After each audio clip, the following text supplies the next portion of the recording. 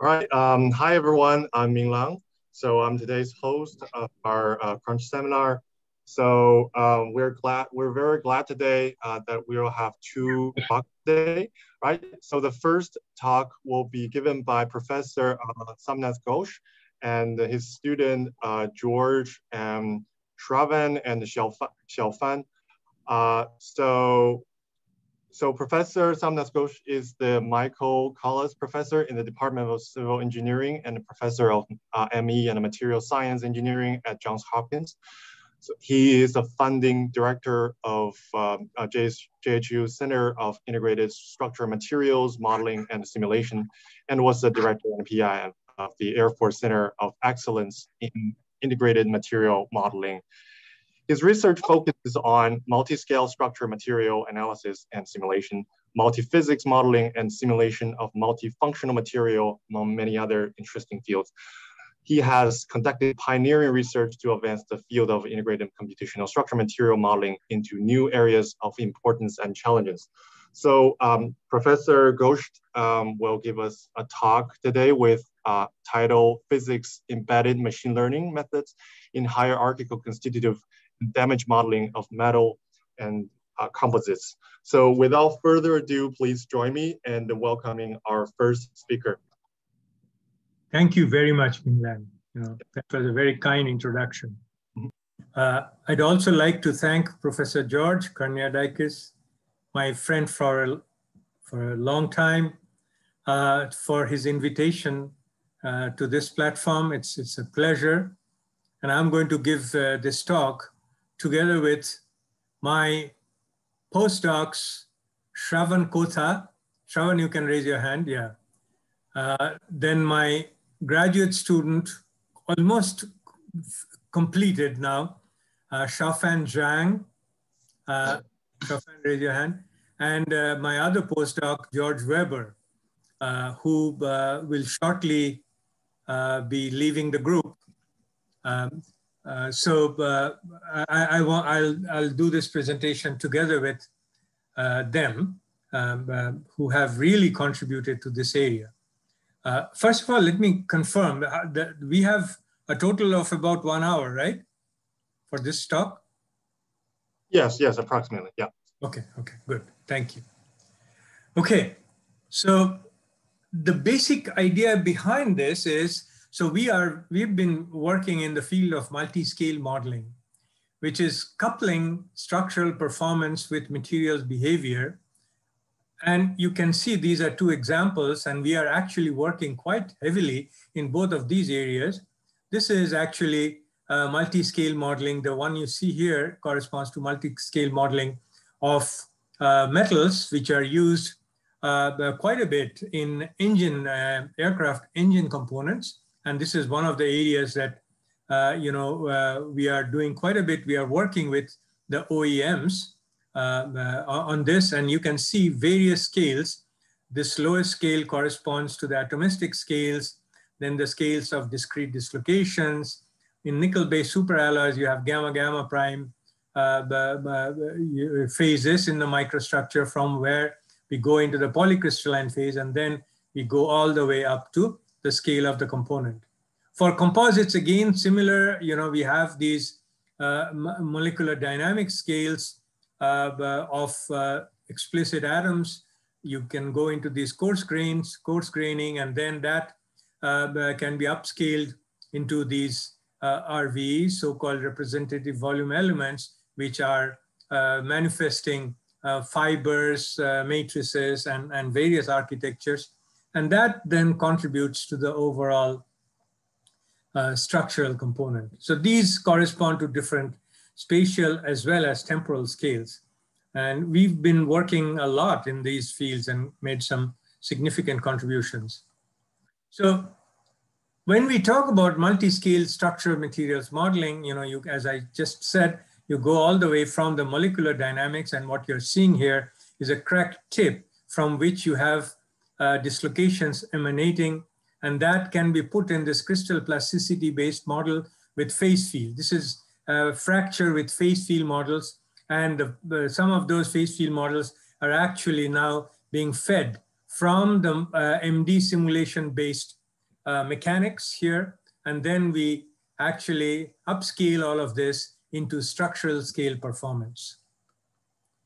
So when we go into extreme properties, extreme behavior, these things, the multi-scaling becomes challenging as well as necessary. So for example, failure-related properties like damage, toughness, ductility, fatigue, we are especially interested in fatigue, damage, ductility, and fatigue.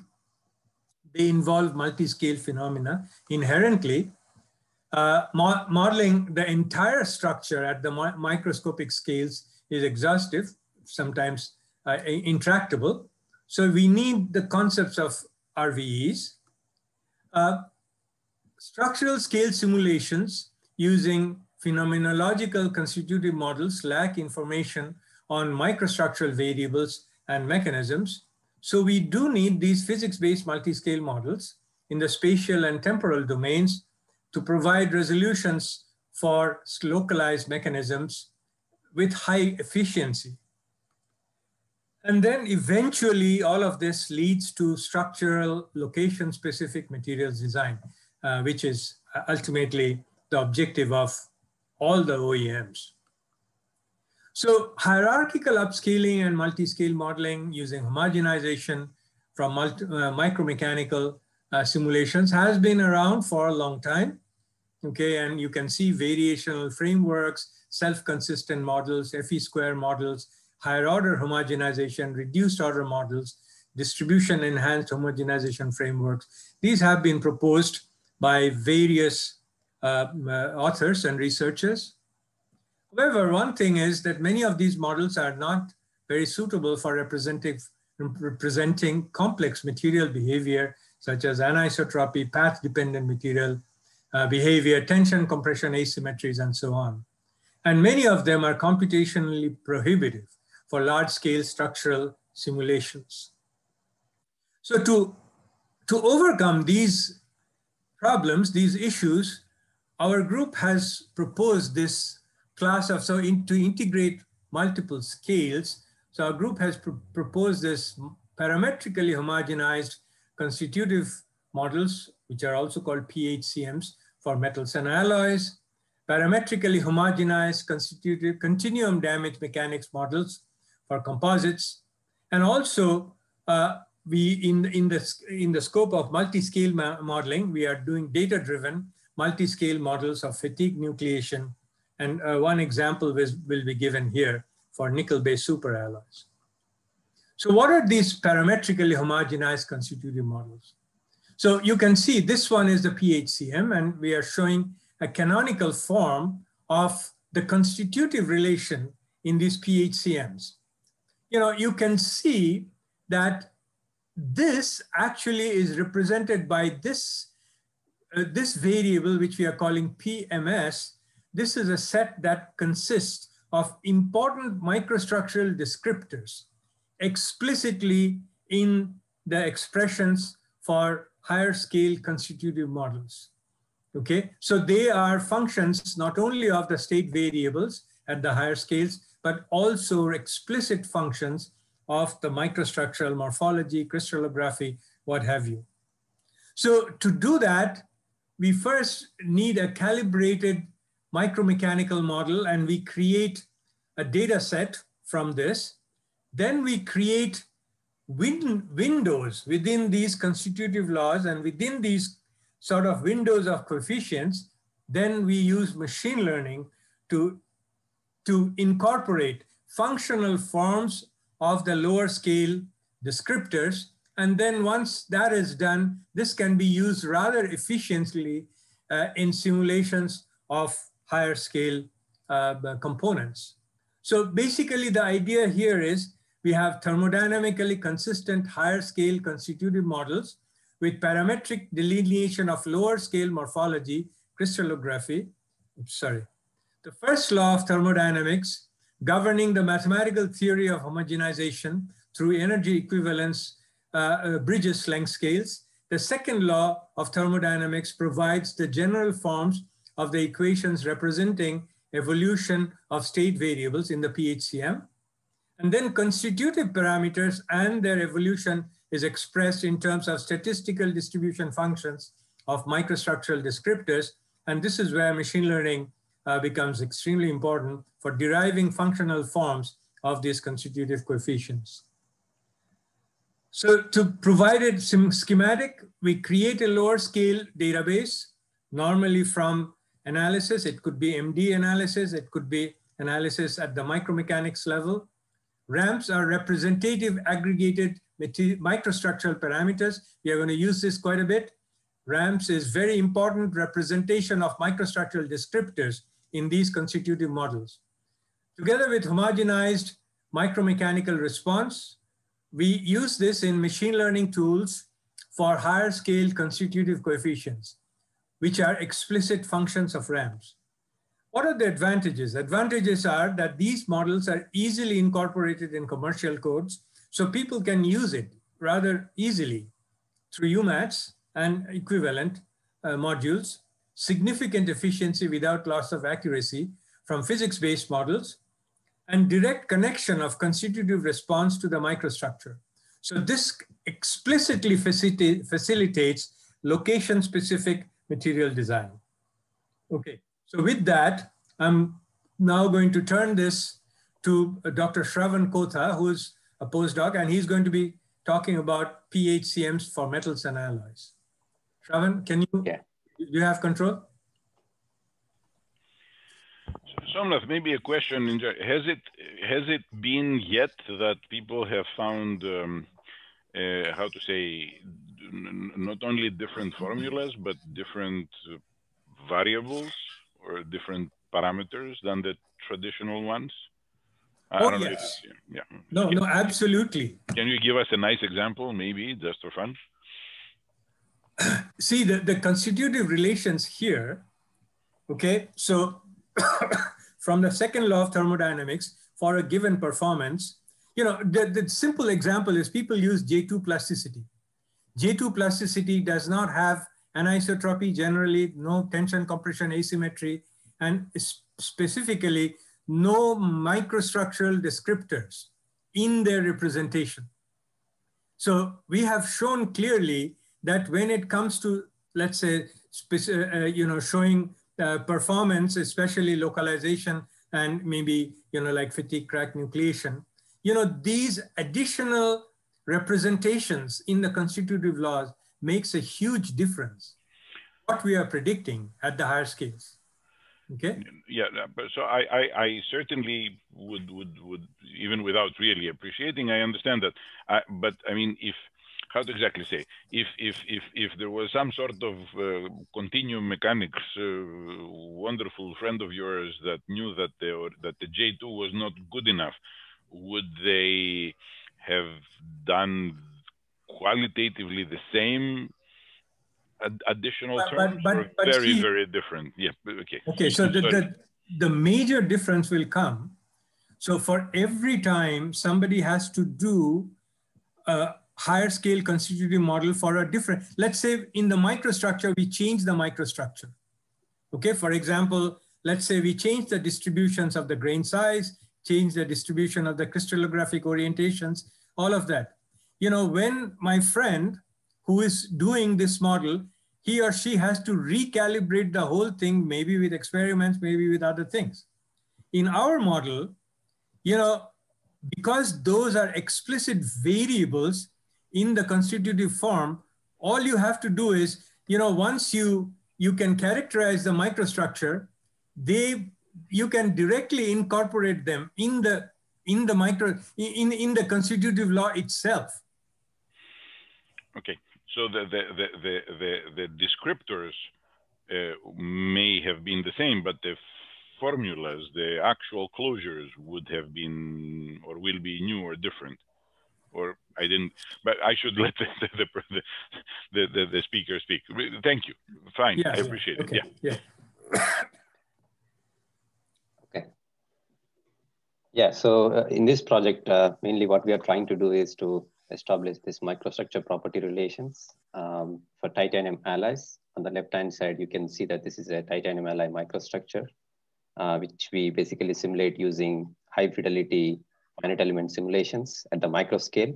But these simulations are expensive, and the size of the domain that you can simulate is very small, of the order of a couple of millimeters. So instead of that, what we propose is this microscopic homogenized constitutive models, which are called PHCMs, which are shown on the right-hand side.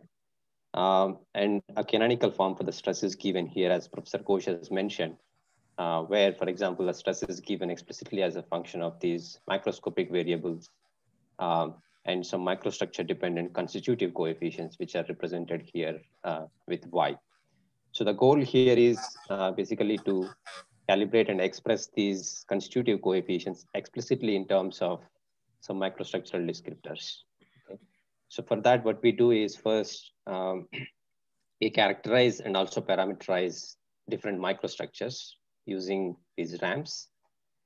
These ramps can basically describe, for example, the orientation distribution of the microstructure, or misorientation distribution, and also grain size and other important distributions. At the same time, the constitutive coefficients that you are seeing in higher scale models, these can correspond to, for example, elastic stiffness, which is given by the slope of this curve, or the initial yield stress. It could also be the hardening, which is given by the slope of this curve here. So what we are trying to do is we are trying to use machine learning tools to establish these explicit dependencies for these constitutive coefficients in terms of these underlying ramps. So I'm going to show this with an example in the coming slides.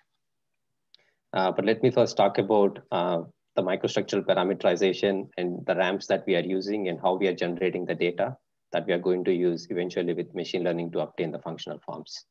So this is a typical microstructure which can be characterized using different distributions that are given here. And these distributions can be represented using different parameters. For example, these parameters are given here. So these can be scalars, vectors, or tensors that represent different distributions of the microstructure. And then we sample the space of ramps to create different microstructures. For example, here we have generated 150 different microstructures that span the space of these ramps that have different orientations and grain size distributions and other distributions. But as you know that the space of these ramps is very large, so we have selectively sampled the microstructures so that they can be as realistic as possible. And on these microstructures, we have performed about 5,000 CPFE simulations. This is a micromechanical model. And each of these simulations requires about 3 hours with 24 processors. So this entire data set generation requires about 350,000 CPU hours. So these are expensive simulations. And then once we have the data set, the next step is to get the equations at the continuum scale. So these are thermodynamically consistent elastoplastic constitutive equations that we use in PHCM. For example, here you can see that this is the equation for elasticity. And we also have a set of constitutive equations for plasticity where we have internal variables with highly nonlinear evolution equations that are given here. So we choose these constitutive equations so that they satisfy the second law of thermodynamics, which is a requirement for every constitutive law. And without directly using machine learning to basically like predict the stress from the micromechanical data, which is almost impossible in this case because these are highly nonlinear equations with path and history dependence. So we either require a large amount of we basically require a large amount of data to predict the constitutive response. So instead, what we do is we basically get or learn the functional forms for these constitutive coefficients in the model. For example, this is a stiffness tensor, and then there is another tensor that characterizes the anisotropy in yield stress and other variables. So we selectively use the machine learning to learn the functional forms for these coefficients in terms of the microstructural variables. So from the previous slide, so this is the set of microstructure dependent parameters that we have in the PHCM, and all these needs to be calibrated for each and every microstructure, and then their functional forms need to be learned from the data. So for each and every microstructure, we basically calibrate these constitutive coefficients by solving a series of optimization problems by matching, for example, the stress from the micromechanical model and the stress from the PHCM. So at the end of this optimization, what we get is we get the data set where our inputs are the ramps and the outputs are this set of constitutive coefficients for all the microstructures. And then using that data set, we can define a supervised learning. Raman, can I ask a question here? Oh, yeah. I'm sorry, maybe you're already addressing my question. Sorry, go ahead. Yeah. Okay. Yeah, so this is where we define the learning problem, where basically given the data set that we have, we are trying to obtain the dependency of these constitutive coefficients. Each of these Y belongs to this set as a function of the ramps, which are given by this set here. So for this project, we wanted to get explicit functional forms instead of using neural networks. So we used symbolic regression based learning to explicitly get these functional forms. Could I ask something? Maybe this is what Yorgos would have asked. So we have with Yorgos a good friend, Anthony Barris, who works on constitutive equations for non-Newtonian fluid mechanics, and he just keeps telling us every time how it is important to look at the thermodynamic consistency of the functional forms that somebody puts in. Is this something you will tell us about? I mean, does one have, would any such functional thing would be acceptable thermodynamically or not, or it doesn't matter, or later on? Is this something that you will discuss? So Go ahead. Sure. Yeah, so if we look at these constitutive equations, they a priori satisfy the thermodynamic constraints. Okay, great. So there are two things here. Go to the other one. So there are two things. One is, so the overall framework is satisfying, the framework of the constitutive law is automatically satisfying the law of thermodynamics. Thanks. Now, the difference you asked me between others, all these coefficients that he has marked with the blue, these are actually being set up to satisfy the first law of thermodynamics. That means the energy equivalence from the lower scale to the higher scale. And this is completely missing in the context of any other constitutive law. Okay, so what we are providing is the overall framework satisfies second law. The specific coefficients, they are actually satisfying first law. Okay, this is how the thermodynamic consistency is being established here. Thank you. All right, go ahead. Yeah. So I'll just very briefly go through symbolic regression using genetic programming to get these functional forms. So here to start the symbolic regression, we need to select a set of basis functions. For example, these could be polynomials, or exponential, trigonometric functions, or logarithmic functions. And also we need to select the set of mathematical operations you want the symbolic regression algorithm to use and manipulate these functional forms eventually to get an optimized functional form. So these could be arithmetic operators or any other mathematical operators. Once we choose these basis functions, then we can generate a random population. We have the RAM, so we can randomly generate different functional forms using these basis functions as well as the mathematical operators. And those functional forms can be represented using these tree structures. For example, a simple x squared minus x is given here, which is represented using this tree. But the important step is the second step, where we need to basically, out of these randomly chosen functional forms, we need to generate new forms that are better than the old forms and eventually obtain an optimal functional form. So for that, we use genetic algorithms, where we choose a random subset of forms, and then we use the genetic operations, such as this could be mutations that randomly change your input parameters, a crossover, which basically acts on these tree branches and randomly changes them with other functional forms, and elitism to basically obtain better functional forms in each generation than the previous generation. So this process is repeated for many generations, and eventually we stop the regression until we reach a specified number of generations or a stopping criterion is met, which is related to our fitness function. And at the end, what we have is the algorithm gives us a set of functional forms, and from which, and based on the accuracy and complexity, we can choose a desired functional form. So there are like a few advantages this method has. We can enforce some constraints on your inputs using a penalty method. And this method also gives explicit functional forms because we have chosen these basis functions. And so we can try to give interpretation for the functional forms that we are getting. And this is also known to give good results. That means simple and accurate forms if your input data space is low dimensional. So I show this algorithm with an example for our constitutive model where we are trying to calibrate the functional forms for a tensor, a fourth order tensor L. This basically gives the anisotropy in the yield stresses in different directions for a microstructure. So based on mechanics, we actually have a few constraints that we need to satisfy. For example, we cannot independently give the functional forms for these three alphas here, because if we give, then once we change the coordinate system, then the forms that we get may not give us the correct results.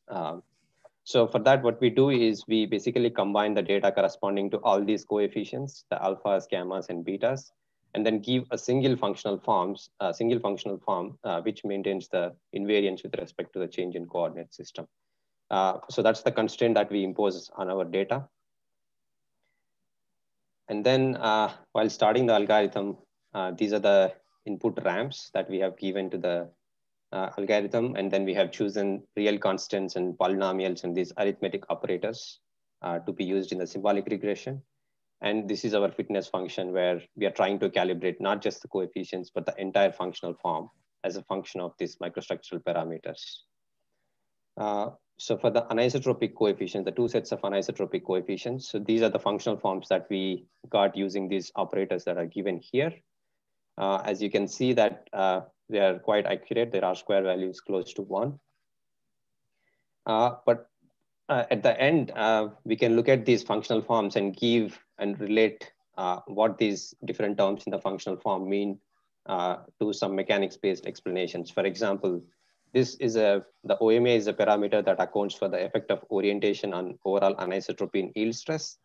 And if you look at these multiplicative terms involving the OMAs and the size parameters, these interaction terms account for the direction-dependent size effect that we have seen in titanium alloys.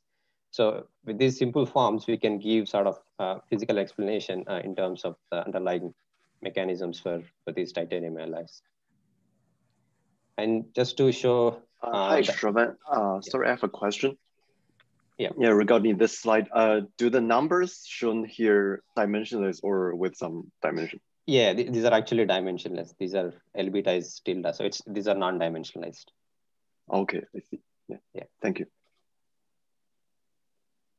So this is a scatter plot showing the accuracy of the coefficients that got be from our micromechanical model versus the coefficients obtained from the functional form. As you can see, for almost all the microstructures, we get pretty good accuracy with error of the order of 3%.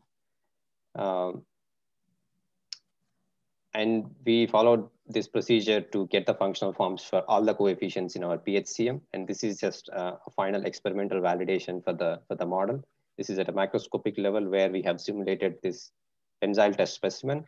And this is a completely different microstructure. This is an experimental microstructure, which was not there in our calibration data set or the training data set. As you can see that PHCM predicts this stress strain response accurately for different strain rates. The advantage that Professor Ghosh mentioned can be quantified here for these kind of problems. If you look at a small domain, which has the dimensions of 25 micrometers, the crystal plasticity micromechanical model takes about 3 hours on 24 processors. But the same simulation using PHCM, we can do it in 3 seconds on a single core. But when it comes to these macroscopic specimens or structural components such as engine blades, we have almost billions and trillions of grains. So we won't be able to use crystal plasticity. But using PHCM, we can run these simulations in 20 minutes on 2 cores. So this is just an example that shows the accuracy and efficiency of the PHCM that we have, PHCM model that we have developed with machine learning based functional forms. That's all I have for this project. Yeah. Thank you very much, Shravan. So let's move to the next part of the talk. We need to hurry up a little bit. Okay, Xiaofan Zhang, can you move? Let me move this. Okay, who is going to talk about the development of these PHCDMs for composite materials. Xiaofan, take it over. I have control of your screen. You have control. I have. Hi everyone, I'm going to talk about how we apply machine learning in the development of this parametrically homogenized continuum damage mechanics or PHCDM model for composites. And so as we know, the damage in composites exhibit a multi-scale phenomena. Therefore, we develop this PHCDM model to integrate the macroscopic damage response into the microscopic material constitutive loss. And because we have developed this model entirely based on these macromechanical responses, and we explicitly incorporate this lower level descriptors, such as the microstructural descriptors and the evolving material damage state into this constitutive law. That makes this constitutive model microstructure sensitive, and it is computationally efficient without the loss of accuracy. Therefore, it is very suitable for structural analysis and material design. And during this process, we need to use machine learning to find appropriate functional representations of this constitutive parameters in terms of this lower scale descriptors. And especially, we want to incorporate these microstructural descriptors that represents the microstructural morphology, such as fiber volume fraction, the spatial distributions, and so on.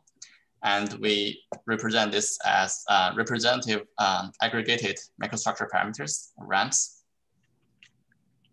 So the first step is to identify these ramps. Therefore, we create this microstructure database consists of 600 microstructures with unidirectional composites.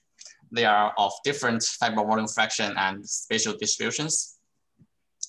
And we employ two-point correlation functions to characterize the fiber spatial distribution in these microstructures. The two-point correlation function represents the probability that two random points, x1 and x2, fall into the same phase in the microstructure domain.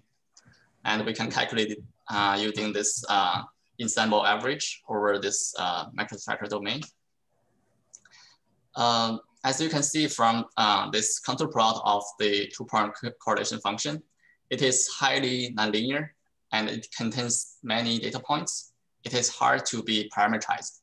Therefore, it cannot be directly used as the ramps for our PHCM because that's the input. Therefore, we need to find some lower order representation of this two-point correlation function. And here we use this principal component analysis to get this reduced order representation of the S2. So on the left, this one is the same S2 in X-ray plane shown in the previous slide. And we can identify these principal components using PCA for using the microstructure database. And we calculate S2 for all of them. And then we can perform PCA to get these principal components. With this representation, for each microstructure in the database, we can first calculate its S2 and then represent it using this representation. And then we can identify this highlighted weight parameters in terms of this principal components. And then we find out that for all microstructures with about 30 principal components, it is this reduced order representation, it is is very accurate. Therefore, we use these 30 beta parameters along with the fiber volume fraction of the microstructures as our ramps for this kind of microstructure. And in this slide, it is just showing how we are generating the microstructure response database for calibrating the PHCM models. So we use these macromechanical models like this as our data generation tool. It has, as I said, it has 600 different realizations.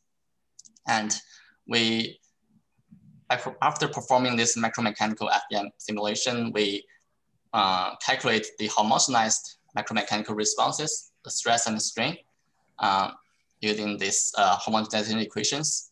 And then subsequently, we can obtain this overall second order damage tensor to represent this overall anisotropic damage evolution in this microstructure. And this data will enter into this MRDB database for our calibration. And our developed PHCM model will be able to predict this damage evolution. Shaofan, I have a question. So this is, you have 30, you said the betas are 30, so that means 30 dimensions, right? Right. And it's a very hard problem for calibration. I will talk about that in next slide. Yeah, thank you. So this slide shows the constitutive equations, the key constitutive equations for our PHCM framework. So we have, to predict the damage evolution, we have these potential and corresponding evolution equations to predict the damage. And then we can put the damage into this stress strain relationship. So as you can see, this fourth order damage, this fourth order tensor in our constitutive equations, they control when the damage will initiate and how the damage will evolve. Therefore, they should be present, they should embed the informations of the microstructure descriptors and also the evolving material damage state. Therefore, we need to find these are the constitutive parameters that should be parameterized using machine learning according to our microstructure response database generated. And so the loss function for this problem is just based on this damage evolution. We can write this loss function as in a least square sense. And we minimize this L function by calibrating, by finding appropriate functional forms of this hierarchical. As I said, because it is high dimension input problem, it is essential that we cannot just do a brute force machine learning. We have to add some physical interpretations in this functional implementation. And this is the function form that we use at the end. So we split the hierarchical function in terms of the average response and the variational response. So where the average response, as we know, the fiber volume fraction affects this damage response throughout the deformation process. It affects the damage growth rate, the initial stiffness, and so on. Therefore, this part of the equation should be activated throughout this deformation process.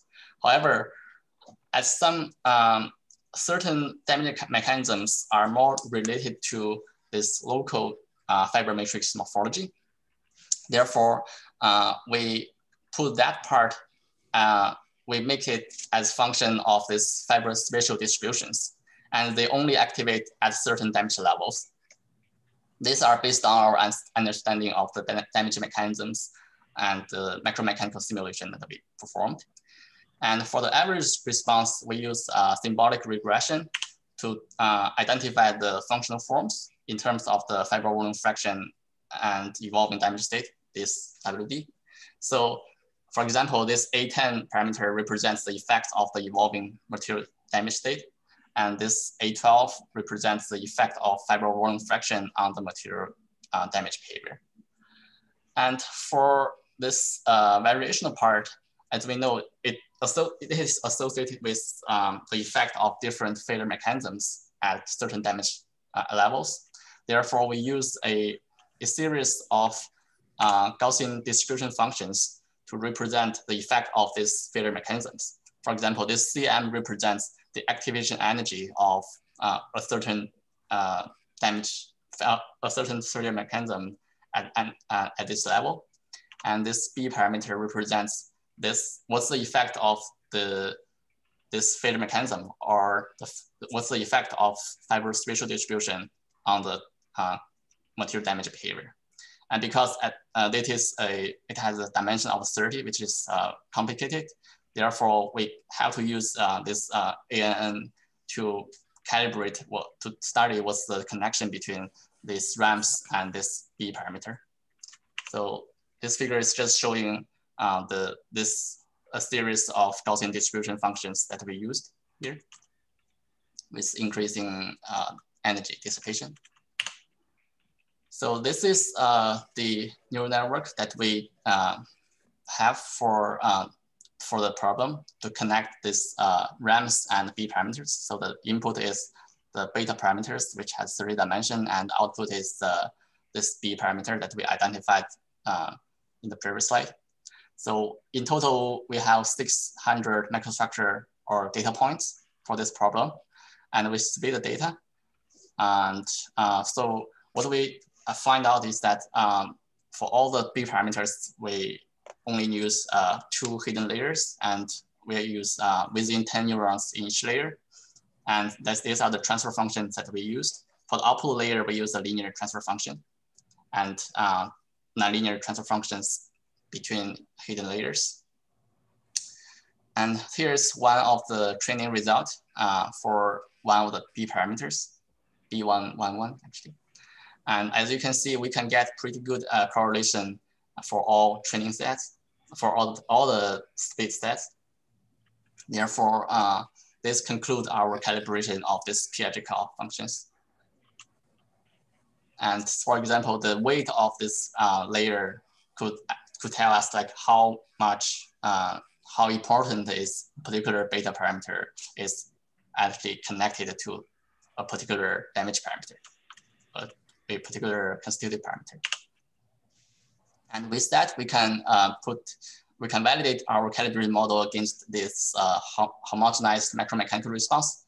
As you can see, the calibrated model can capture the effect of the fiber volume fractions, as well as different fiber distributions. So here, the macro 1 and macro 2 has the same fiber volume fraction, but different spatial distributions. And we can capture this variation in this region. And in terms of the computational efficiency, as you can see, there's we just need 1 element for the PCM approach, and about several orders of computational efficiency compared with the macromechanical approach. And it is also easy to integrate with FEM codes. We can just implement this PCM model as a UMAT or VUMAT and perform structural analysis and material design. And I think that is what I have for this one. Thank you very much. So we go to the last part of the talk. And that can I have a very quick question? Is the 1 element solution a representative of one realization of the very detailed problem? Is it representative of the expectation of many different microscopic copies? Is it clear maybe some of what it is that I'm trying to ask? So at this point, yeah, this corresponds to, because, you know, the PHCDM, you know, what you have is explicit forms of, in this case, you know, for the composites, it will have the principal components, okay, of that given microstructure. But, you know, we are at our liberty to change those PCAs within the constitutive law to generate as many realizations as we want.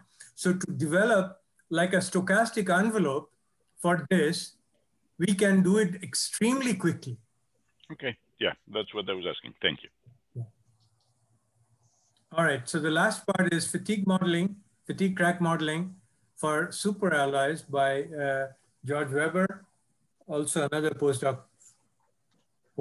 fellow in my group. Do I have control, Professor Ghosh? I think you have.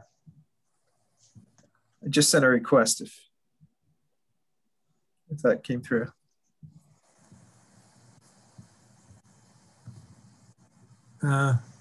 I think you have already. Let's try.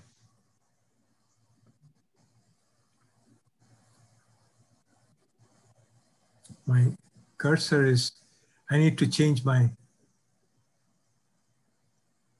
pointer option. Okay. Okay. Now I have it. Yep. Okay. Thank you. So my name's George Weber. I'm just going to be talking about fatigue crack modeling of superalloys. So in this problem, it's a little bit different than some of the PHCM concepts that they were discussing. So in this case, we're going to be developing a data-driven Bayesian crack nucleation model. And so the objective here is to try to combine some experimental data along with an automated multi-scale simulation engine so that we can develop a crack nucleation criteria for this particular material, nickel-based superalloys. So in this one, we have a set of fatigue experiments. So again, a number of microstructures. And for each of these, we've had experimental loading, cyclic loading that eventually leads to some fatigue crack nucleation along some grain boundary within the microstructure. And so what we'd like to do then, our collaborators have characterized these crack nucleation locations. And so what we'd like to do is now simulate these microstructures and then see at the material state that's being simulated at these microstructures, see what's corresponding basically to these crack nucleation sites that we're seeing in the experiments. And so in order to do that, we have a number of different fatigue experiments in this problem classified. We need to basically run through and automatically simulate all these, gather the material state data at every point. So stresses, strains, plastic slip. And then we like to then bring this up through a machine learning model into some classification of how can we tell if a material point is going to be cracked or not cracked. And so ideally, we like to do this probabilistically. So we're doing a supervised Bayesian approach in order to construct this. So I'm briefly just going to say a little bit about the experimental work. So first, so there's a few different steps to going through this procedure. So first, just doing that experimental testing and characterization, which is done from some of our collaborators at UCSB. Building out this concurrent multi-scale model and embedding these 2D microstructures for an accurate simulation of the boundary conditions. And then creating a database of all the microstructure state variables that we care about that they may influence the crack nucleation criteria, and then building out that criteria. So given a state of material, what is the probability of observing a crack at that particular location? So the experiment— You need to move a little fast, okay? Sure. You don't have so in this case, we have about 12 microstructures, and for each one, you can see we have some points that are labeled as a cracked site. And so this is basically the data set that's going to be simulated and then used for prediction. And so a lot of experiments show that basically we can do this predictive behavior. Now we're going to build a concurrent multi-scale model. So all of our data is basically two-dimensional. So we do this extension into a multi-scale simulation where we embed these microstructures, which we're going to simulate with high-fidelity crystal plasticity, into a higher scale constitutive model, which we've already done like a calibration to get that same equivalent homogenized response. And then we're going to use this simulation domain as the one to generate all the microstructural state data that's going to be used for the simulations. So once we do all those embeddings and meshing, we simulate these in finite elements under cyclic loading. And then we can now look at all the different heterogeneous fields. So there's tons of different fields that can be calculated. We've highlighted about 10 of them here, which if you look in the literature are usually some of the core variables that are used in crack nucleation criteria. and then also the gradients of these criteria as well. So things just like stresses, energies, plasticity, and then resolved shear stresses. This is a metallic material.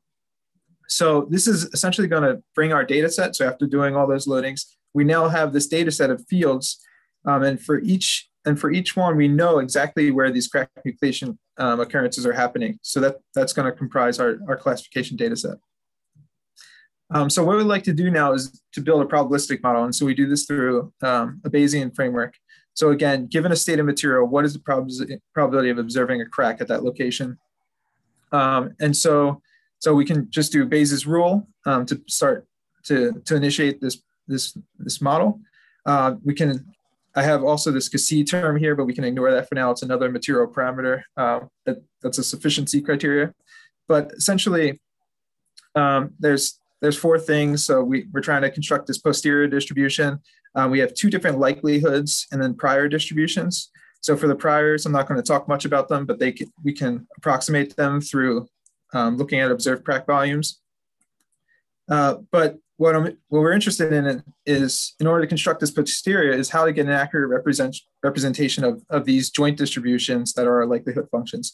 And especially for a large data set of different state variables, these different state variables, you have two different stresses, they can be highly covariant with each other. And so often that causes some problems. And also we have a lot of state variables. So I showed 10 there, and then they're gradients. So we have 20-dimensional set for this joint distribution.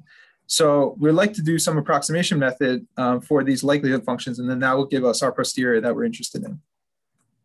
And so we go about doing that through a Notov transformation method. So the whole goal is basically to approximate those likelihood functions. And the Notov is essentially a copula method, which is a set of 3 different mappings. So this is our CDF for the corresponding PDF of the likelihood. And we break this up into 3 different mappings. The first is we take our data set, which are our different state variables, and we map them onto marginally uniform random variables, just in the standard way with using the CDF, the marginal CDFs. We can then standardize each of these variables by using a standard normal distribution, inverting it. And then finally, essentially finding the multivariable normal distribution in this new transformed space that corresponds. And we can essentially do this by finding a covariance matrix, which is an unbiased estimation of the covariance matrix. Will basically construct this entire model for us. So just to visualize what happened here, so I'm projecting this down in 2D, so you can see basically the PDF of the data. So in the 2-dimensional case, we have some data set like this that looks over all of our microstructures. We then go ahead and do that mapping into marginally uniform space. And then again, then doing that standardized mapping, which can bring us into a standardized space where this is much easier to get a grasp of through an analytical expression, rather than having to do some sort of MCMC sampling or something like that. So then we have an exact expression that we can fit basically to this space. And so that's what we're going to do. We're going to fit multivariate distribution to this, and then this allows us, by differentiating that Notov transformation equation that I showed, we can then basically map this back into our observed space, and we can identify pretty difficult distributions to handle relatively easily. So you could see, like, this is maybe not immediately clear how to analytically represent this distribution, but that basically allows us to have that model for it. And so now, once we have our likelihoods, we basically have solved the problem, but still we don't want to have a 20-dimensional space, a 20-dimensional PDF to represent this, just in terms of computational time and other worries. So instead of calculating this for all 20 state variables and doing this model selection through that, let's instead build this model incrementally. And so what this is going to allow us to do is, as we're building this model up, we're going to assess the relevance of each state variable, and then we're going to eventually cut this model to reduce the order of the final model. And so I'm given the selection algorithm here, but essentially the idea is we're going to look for the top most important state variables. So I use the term K star here. We can imagine this as let's try to find the top 3 state variables. This is the vector of state variables, that the random vector that we're going to be searching for. So at first we're going to let it be empty. And then we're going to try to build up this state variable. So at first we're going to have a test state variable. So let's try a particular state variable. Let's train the model, just as I said, build up those likelihoods, and then you can get the posterior from there.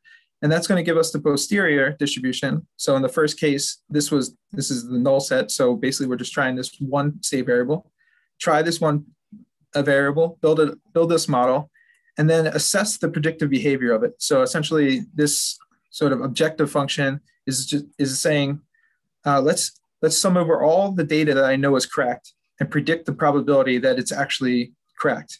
And then we could take the exponential, the geometric mean of this prediction. And this gives us basically a metric to define, to compare different models, to compare across models. And so by doing so, we then do this for each of our state variables individually, and then find which one that's actually supposed to be maximizing this ability to be correct, and then add this onto our model.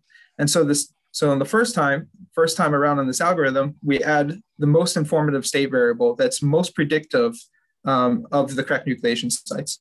The second time around, we've fixed our first state variable, and we're seeing what other state variable best enhances that ability to predict. And for the second one, if it's very covariant with the first one, it's most likely not going to add additional information. So what this does is it's able to differentiate out, do we need multiple measures of stress, or maybe stress and plasticity combined can be the most important. So we've gone through this for a number of different ways. So I'm showing here doing it for the case of K star equals 3. So what happens is that it's able to pick out from the data the 3 most important state variables that, in terms of what adds the most additional information to the predictive behavior. And so in this case, it picked out the von Mises stress, the maximum plastic slip rate, and the plastic defect energy. And what this now allowed us to do is, so not only this is already built a model, but each of these things correspond to a very unique mechanistic behavior that we've seen in different experimental literature. So from here, we've actually constructed a model later from this, but I'm not going to show it here. But it also just allows us to now make predictions of crack nucleation on top of these different microstructures. So now we can be given a particular microstructure, and given this microstructure, we can just overlay basically the probability of observing a crack at different locations. And so you can see sort of the validation of this, that yes, it is able to show predictions at every location, and does a good job of matching the actual crack nucleation site of the experiment. Okay. Thank you, George. So I'll just wrap up by saying that we have developed significant new methods: hierarchical multi-scaling, coupling, computational mechanics, thermodynamics, ICME, machine learning, data-driven modeling for extreme events. Machine learning provides the essential framework for connecting higher scale response functions to the lower scale material descriptors, and provides a new pathway for location-specific materials design. And our methods are currently being used, and I should say tested, for real application by several industrial partners like Pratt & Whitney, GE, Rolls-Royce, and so on. Thank you. I think that's all I had to say, or we had to say. I want to say that, both Shravan and George are postdocs, but they also did their PhDs with me. Okay, so this was continuation of some of their PhD work. Thank you very much, Somnath. That was very, very, very impressive. Novelty all over the place. Thank you very much. Appreciate it. Yeah, so. I was interested, all parts very interesting parts. Just one point about the Bayesian framework, because we just put on the web something new, which is an extension of, and I think would simplify some of what George was talking about. We call it functional priors, learning functional priors and posteriors using physics and historical data, actually, and physics, data and physics, we call it. And I can see a lot of, and one of the items there is that we use a GAN, a generative adversarial network, together with historical data to generate a very informative priors. And you don't really care about the NATAF transformation, which is elegant and so on. And of course, it's always better to put it, to have explicit, but it's difficult. I mean, it makes it a little more complicated as opposed to sort of black boxes.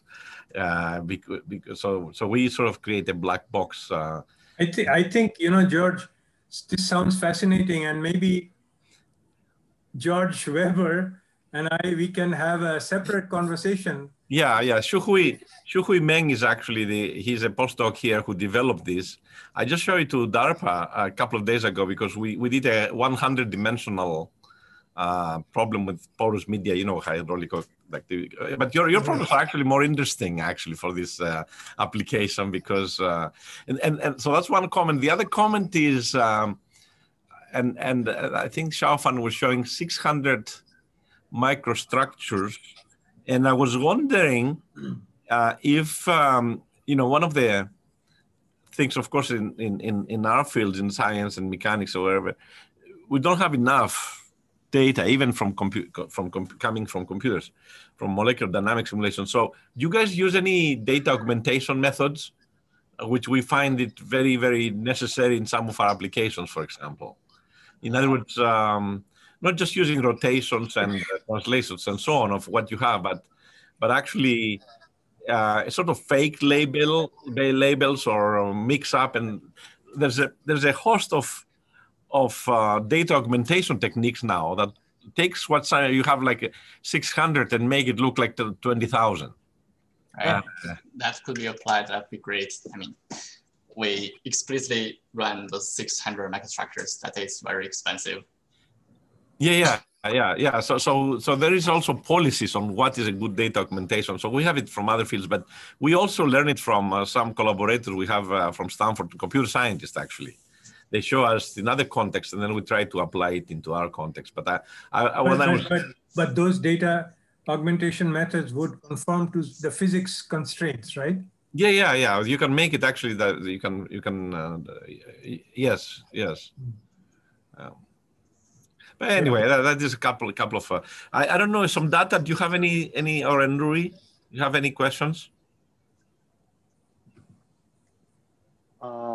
Yeah, actually, I have one comment about this presentation. So I remember that previously there some content about the using the already existing analytical forms of the constitutive models of plasticity or crystal plasticity are used.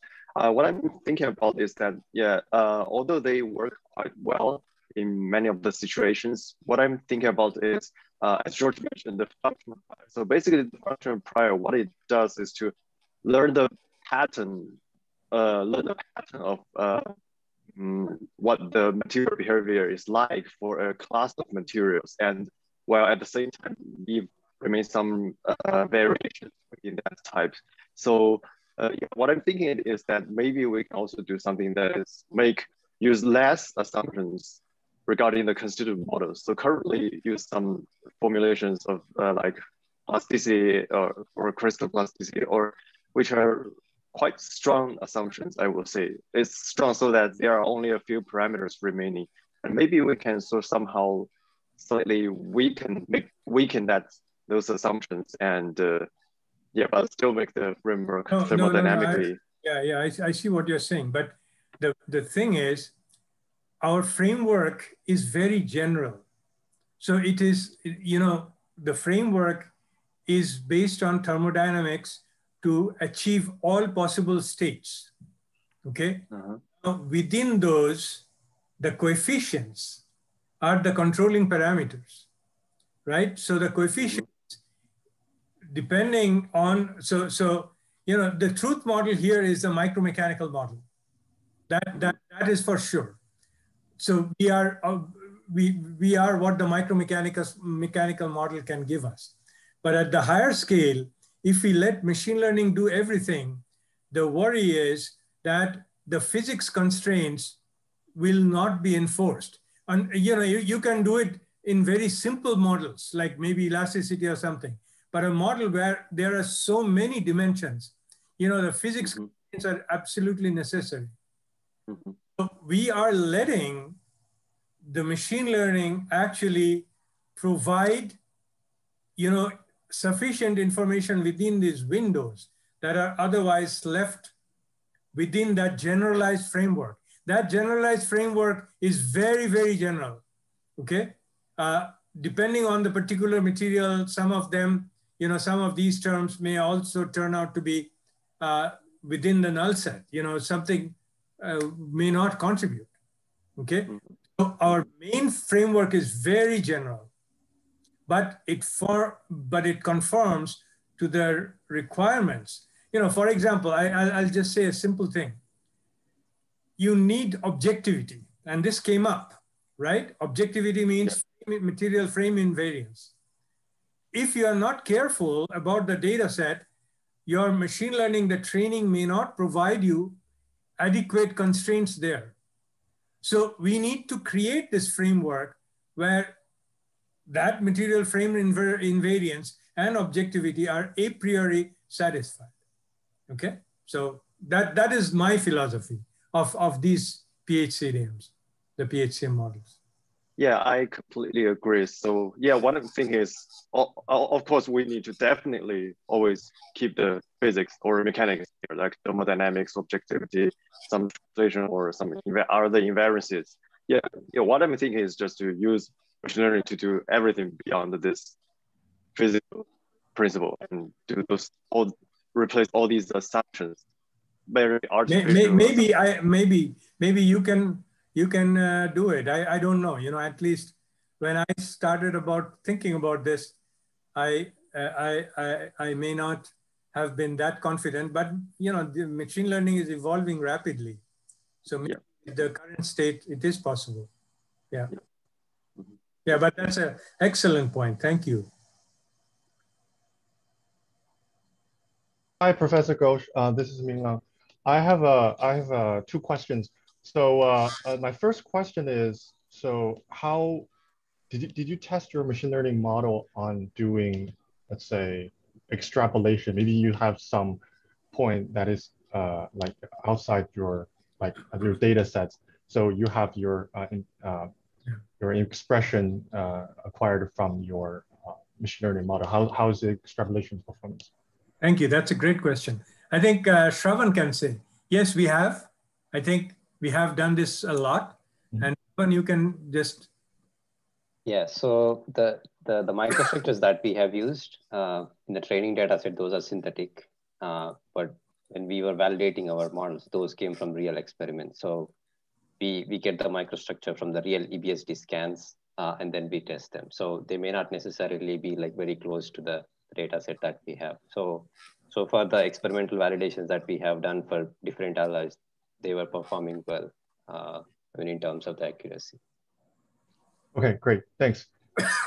And my second question is, I would like to ask your insight on maybe inferring like parameters for biomaterial, because I'm doing like biomechanics. So the material in biomechanics are basically the hyperelasticity. So I wonder if you can extend your methodology or framework into like inferring the expression for hyperelastic constitutive. No, absolutely. Yeah. I mean, this is a very, very general framework. Okay, there are no restrictions whatsoever. Okay, so yes, absolutely. And I'm confident that this framework can be nicely adapted to various different types of materials. Yes. Great, great. Thank you. Yeah, you're welcome. Somnath, both Enrui and Minlang are working with Jay Humphrey on biomaterials, actually fracture and damage in using machine learning, and so that's why they care about it. Yeah, exactly. It's not just curiosity, but some data. Do you have a question? Maybe the last question. No, sir, I don't have any question. Everything was crystal clear. No, I'm reading. I'm still on reading the paper, so I don't have any question. Maybe Can I ask a question? Yes, sure. Professor Ghosh, this is Raj from Brown. So, hello. Hi. Hello. Yeah. Actually, we are also trying to compute the microstructure of nickel material using the wave field data. So there, what we try to do, like pair the Newton's second law of motion with the basic Hooke's law. But the model was pretty much homogenized. So will it be prudent to use this constitutive relation with the equation of motion to get a better parameter estimation for the material? Yeah, this is very realistic, right? I mean, normally, so what we tried to show here is normally when people get these phenomenological models and calibrate a few of the parameters from limited experiments, we are actually missing out a huge amount with respect to the material space, with respect to the the space of variety of loads and things like that. So what we tried to show through this is that the breadth of a constitutive law can be much more than are typically projected in conventional phenomenological models. So, absolutely, your model can, your applications can use some of these techniques that we are so Somnath, actually, Raj already is using some of your software. I told you he's using Dream 3D. Oh, okay, good. He's using Dream 3D he works with the Air Force for non-destructive evaluation of materials. So we have real data, but then out of plane or in certain directions, we don't have data. So we create synthetic data for that using Dream 3D, 1 grain at a time. And actually, so that's... when we built Dream 3D in the mid-2000s, there was nothing like that. So, one day I was sitting with my PhD student, Mike Graber, who went to Air Force. Air Force gave him all the money to make his PhD code much more available and user-friendly. And that's what Dream 3D became. Okay, so, one day, Mike and I, we were just sitting in my office and, talking about, major bottlenecks. And the first bottleneck was, the Air Force was at that time developed FIB, focused ion beam based, microstructures. And we were like, how do we use that in our computations? And that was the genesis of, how Dream 3D, and it has become very powerful tool that people use. So our main predicament with the it produced realistic structures. That's what I think. That's what we got from the Air Force, from Jim Blackshire. We gave us the data. We're still working. It's an ongoing project. Yeah, that's good. That's great. Hopefully, all this development that you have for super alloys, titanium composites, everything will become popular code also. Yeah, we are. I tried getting some NSF funds to create a software hub. My NSF did not give me the funds, so I'm looking for, because there is a demand. So we are trying to create some portals where people can use our, Anyway, thank you very much, all the speakers, and that was a great treat today. Listen to 3 different talks. That's great. Thank you very much. Minlang, maybe you can proceed with the thank yous and the next speaker. Thank you very much, George. I have to leave, but thanks. It's great meeting all of you, and let's be in touch. I'd love to work with your group to advance in certain areas. Okay. Same here. Yeah. Thanks a lot. Okay. Talk to you then. Bye. Thank you all the speakers for in the first talk. So let's move on. So today, our second speaker is Dr. Matthew Colbrook. Dr. Matthew Colbrook is a junior research fellow at Trinity College, Cambridge. He completed his PhD at the University of Cambridge, supervised by Professor Anders Hansen. His work concerns the development of algorithms related to spectral theory, solutions of PDEs, neural networks, compressed sensing, and the inverse problems. So he is also a recipient of the IMA Prize 2021. So today he will be giving us a talk with title, Can Stable and Accurate Neural Networks Be Computed? On the Barriers of Deep Learning and Smale's 18th Problem. So without further ado, please join me in welcoming our second speaker. Great. Well, thank you for the introduction and thank you for the invitation. It's a pleasure to be speaking to you. So as it was said, I'm going to talk about neural networks and whether they can be computed, stable and accurate neural networks in the context of image reconstruction or denoising. So before I proceed with explaining a bit about that, I should say this is joint work with Vegard Anton at the University of Oslo and also Anders Hansen, who was my supervisor at Cambridge. You can find our paper with a very similar title on the archive, and also our code is on GitHub. I will post these slides on my website after the talk, so don't worry about the link or anything like that. Okay, so I thought I'd start with a fun slide. So as we all know, the interest in deep learning has really grown exponentially over the last few years. So a few months ago, I typed into Google deep learning and got about 2.5 billion hits. And then I thought, okay, well, what about something like computational mathematics, which is perhaps broader, but this yielded only 150 million hits. So really, there's a lot of interest surrounding these areas. And you can see that in this graph here, which plots the number of machine learning papers on the archive per year. So if you set yourself the foolish task of trying to read every single one of these during the pandemic, you'd have to continually read a paper in every under 5 minutes. So it's really exciting to see this field grow so much. Okay, so why is AI suddenly such a big deal? We're probably all aware of these types of applications. So for example, AI techniques are replacing humans in problem solving, so self-driving cars, even mathematical proofs and things like that.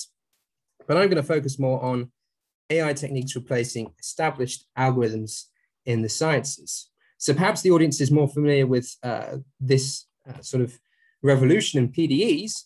Instead, I'm going to be focusing more on medical imaging and imaging problems in general. So hopefully, even if your background isn't in imaging, you'll get a flavor of this kind of things that can happen. Okay, so the first question you might ask is, will AI replace standard algorithms in medical imaging? So this paper appeared in Nature a couple of years ago. We'll come back to it with a numerical example later. And one of the claims, so this was for a neural network trained to reconstruct MRI data end to end. And one of the claims was that this method of doing things yields a superior immunity to noise and a reduction in artifacts compared to standard handcrafted methods. Okay, so this looks fantastic. And then there was a follow-up paper saying that you get the three ideal things you want in a method: improved speed, accuracy, and robustness. So pay particular attention to this, this word robustness, because we'll revisit this claim towards the end of this talk, and I'll provide some thoughts on this as well. Okay, so I'm glossing over a whole field here. I haven't really had time to present lots of different papers, but there's really a very strong optimism and confidence in deep learning. So Geoffrey Hinton, one of the godfathers of deep learning, declared rather boldly in 2017 that they should stop training radiologists now. Okay, so if you stopped here, you might think, okay, this is fantastic. We've got all these amazing new techniques, but as I'm hopefully going to show you with some examples, you have to be a bit cautious. So there's also an increased awareness of potential dangers with these types of methods. So in particular for image reconstruction, machines can hallucinate. So this has been coined AI-generated hallucinations. So for example, if you take a scan of the brain, the machine might think there's a tumor or something when there isn't, or vice versa. And this isn't just some sort of weird mathematical curiosity that doesn't happen very often. This can also happen in real life, as we'll see later on. So this is an example, a sad example of Uber's self-driving car killing a pedestrian due to a false positive. So that's when the machine thinks there's nothing there when there is. So in this case, the machine had been trained to ignore things like plastic bags floating across the road, and this meant that it didn't recognize the pedestrian in time. Okay, so you've got to be careful for high-stake applications in particular that you have stable methods. When I say images, you probably think of things like adversarial examples for image classification. So this is DeepFool. This is some really nice work here. So this is an example from their paper where you take a universal adversarial perturbation. So what that means is a very small perturbation that you add across different images, and this yields misclassifications. So for example, this sock becomes elephant, and this whale becomes an African grey. Okay, so that you might expect in classification, because in some sense this is an inherently discontinuous problem, right? You're approximating a discontinuous function. But if we go to inverse problems, there's been a whole host over the last 50 years or so, a whole sort of enterprise of developing stable and accurate methods, right? So we know that typically we can actually do things, and we can do them well. So it might come as a bit of a surprise. This kind of example can also occur in inverse problems. Okay, so this is a paper which involved two of my collaborators, but not myself, so I can brag about it without being embarrassed. But this is sort of in this paper they showed that a similar type of adversarial example occurs in inverse problems. So you add a tiny perturbation to an image or your samples, for example, MRI scans, and this yields a very big difference in the output of the neural network. Okay, so let's look at an example of this. So here I've taken a neural network from their paper. So the original paper's down here, if you're interested. So this is MRI, 33% subsampling. So you can think of MRI as a bit like the discrete Fourier transform. And the left image shows the image. The right image shows the reconstruction of the neural network. So what the algorithm in this paper does is it searches for a small perturbation, at least to the eye, that when you add to the image, incurs a large perturbation in the output. Okay, so let's do that. I'll go backwards and forth a couple of times. And it's quite hard to spot the difference on the left-hand side, right? But the right-hand side is very different. In particular, look at these two arrows. So this is an example of AI-generated hallucinations. Okay, so I'm not a doctor, so I have no idea whether this is serious or not, but it looks, you know, this long thing here is closed, so it might be quite important. Okay, so let's add larger perturbations, and you can see that you get severe instabilities, which is a problem. One thing I would say is that if you were a doctor and you saw this image on the right-hand side, you'd immediately know something was very off, but perhaps not with this more subtle deformation here. So these types of hallucinations are perhaps more dangerous. So to show I'm not cheating, this is the reconstruction with a state-of-the-art handcrafted method. So this case, I think, is a total variation minimization with shearlets. Okay, so that's adversarial type perturbations. What about the random case? You might argue, okay, well, that's a bit artificial. In my MRI scan, do I really have some mischievous person fiddling with the data to get the wrong result? Well, you can also try and see what happens in the random case. So here on the top, I've got a blown up image of the reconstruction with standard handcrafted methods. On the bottom is the reconstruction of the neural network. And what I'm doing is I'm just adding random Gaussian noise in this case and taking the worst case over, say, 100, a sample size of 100, 20, and 1. And you can see, even in this random case, you still get these hallucinations. Okay, so in other words, this instability isn't just a problem sort of artificially constructed examples. It can actually happen. And you can see this with Facebook and NYU's Fast MRI challenge. So you're probably familiar with ImageNet. So the competition for image classification. This is kind of like ImageNet for MRI. Okay, so a training data will be released, and then different groups compete to design neural network methods that can then reconstruct, and then they're tested. So you can actually see the types of hallucinations you can get, for example, extra blood vessels in the brain and things like that. So one of the tracks actually for the Fast MRI challenge focused on these AI-generated hallucinations. So it is really starting to become an issue for medical practice as well. Okay, so that's kind of a very broad introduction. One of the things I'd like to say is that Matthew, can I ask a question? Yeah, of course. Here on the noise, when you let's say you use a gun and you do have already those perturbations, right? So you could discriminate. I mean, if you have trained it properly with noise, like we know we use noise for data augmentation. Yeah. So if you already have if you have learned that, then you learn how to distinguish, right? Because the discriminator, if it has been trained sufficiently, then it's stable to those perturbations. That's a very interesting point, and I'm going to come to that towards the end of the talk when I'm going to discuss the stability accuracy trade-off with exactly that method of jittering. It's sometimes called as well, where you add random noise, and we're actually going to see that it can stabilize it, but there's also a potential loss in accuracy as well. So yeah, I'll answer that perhaps towards the end when I've shown the okay, thank you. Yes, excellent point. So that's something to bear in mind, stability and accuracy, and we'll see that going forward. Okay, so the optimism surrounding deep learning is perhaps similar to the optimism that surrounded mathematics at the start of the 20th century. So I wanted to sort of go off on a bit of a different course now. So David Hilbert, shown on the right here, he had a grand vision of providing secure foundations for the whole of mathematics.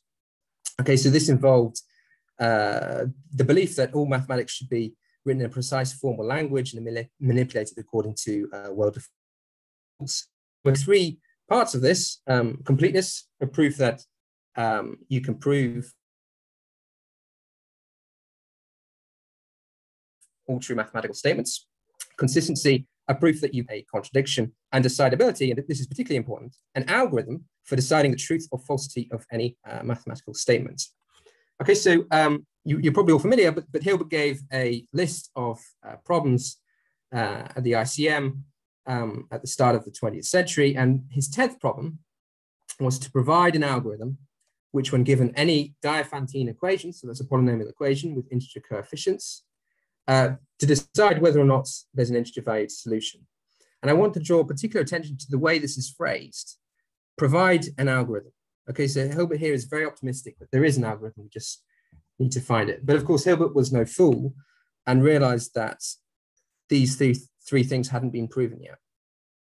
Okay, so you probably know where this is going, but this optimism was really turned upside down to some effect by Gödel here on the left and Turing on the right.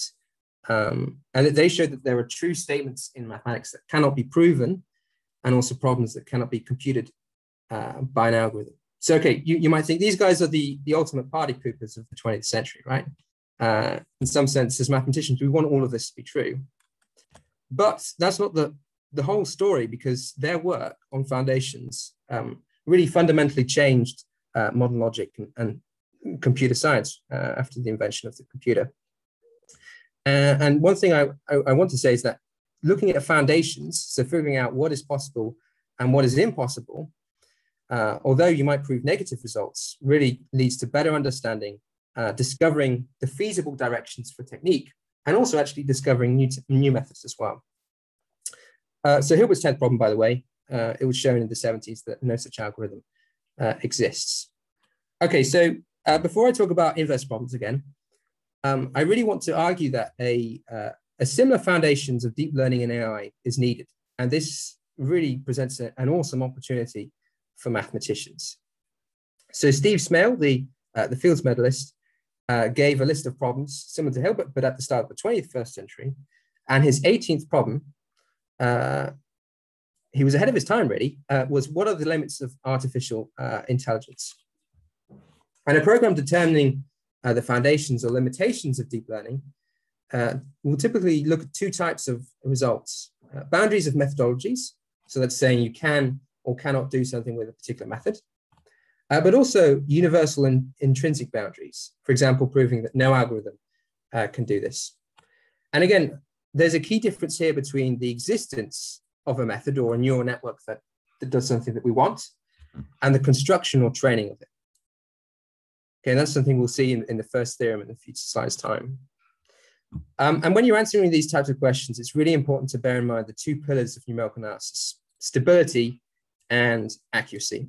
So accuracy perhaps has received more attention until recently, at least in the machine learning community. Okay, so the goal for the rest of this talk will be to develop some results in this direction. Okay, so this is the setup. I have some modality A, some matrix with fewer rows in the columns. And I want to reconstruct a vector X from measurements AX plus some possible noise or perturbations. So of course, this is an ill-posed problem in general, but we'll look at specific types of X later on. So I'm going to present a fundamental barrier, okay, saying when you can, when you can't do this no matter what the method. I'm then going to look at sufficient conditions which overcome this barrier and introduce fast iterative restarted networks. And then finally, going back to the question, I'm going to look at balancing the stability and accuracy trade-off in deep learning. And we're also going to revisit the Nature paper as well. Okay, so very quickly, the types of images or vectors that I'm interested in reconstructing, you can roughly think of as close to being sparse. So for example, if you look at things like wavelength levels and stuff like that. So the picture is this: we have a matrix, we have a vector, which is approximately sparse, and we want to recover this vector from the measurements. And these types of problems appear all over the place. I don't really have time to go through all of these examples, but it's not just the examples that I'm going to present today. I'm going to particularly focus on MRI or the discrete Fourier transform. Okay, so let's make our lives a bit simpler. So the first result I'm going to talk about discusses three convex optimization problems, which are usually used to reconstruct sparse vectors. So this is known as sparse regularization. This is basis pursuit denoising. So you minimize the L1 norm subject to a measurement condition. So eta could represent the noise, for example. Lasso, which of course everyone is probably familiar with. Something which is less familiar, which is square root lasso, so without the square here. That just makes the results slightly stronger. I won't go into the details of that, but yeah. So I'm going to call these P1, P2, and P3. And very importantly, I'm not interested in the minimum of the objective function. So I don't care about the objective function. I care about the X. I care about the minimizer, right? I want to reconstruct this vector here. And why am I doing this rather than the inverse problem? Well, it avoids sort of bizarre pathological cases when I'm proving theorems. These solution maps, it can be multivalued, by the way, but that doesn't really matter. They're much simpler than the original inverse problem, right? So if you prove an impossibility result in this case, it's perhaps stronger. But going full circle, deep learning has actually been started to be used for solving these types of complex problems as well. So it's not just deep learning attacking the original problem. It's also used to tackle these problems. Okay. So the first thing that might pop into your head when you see something like this is the universal approximation theorem, right? So I'm not going to go into details of this because we're probably all familiar with it.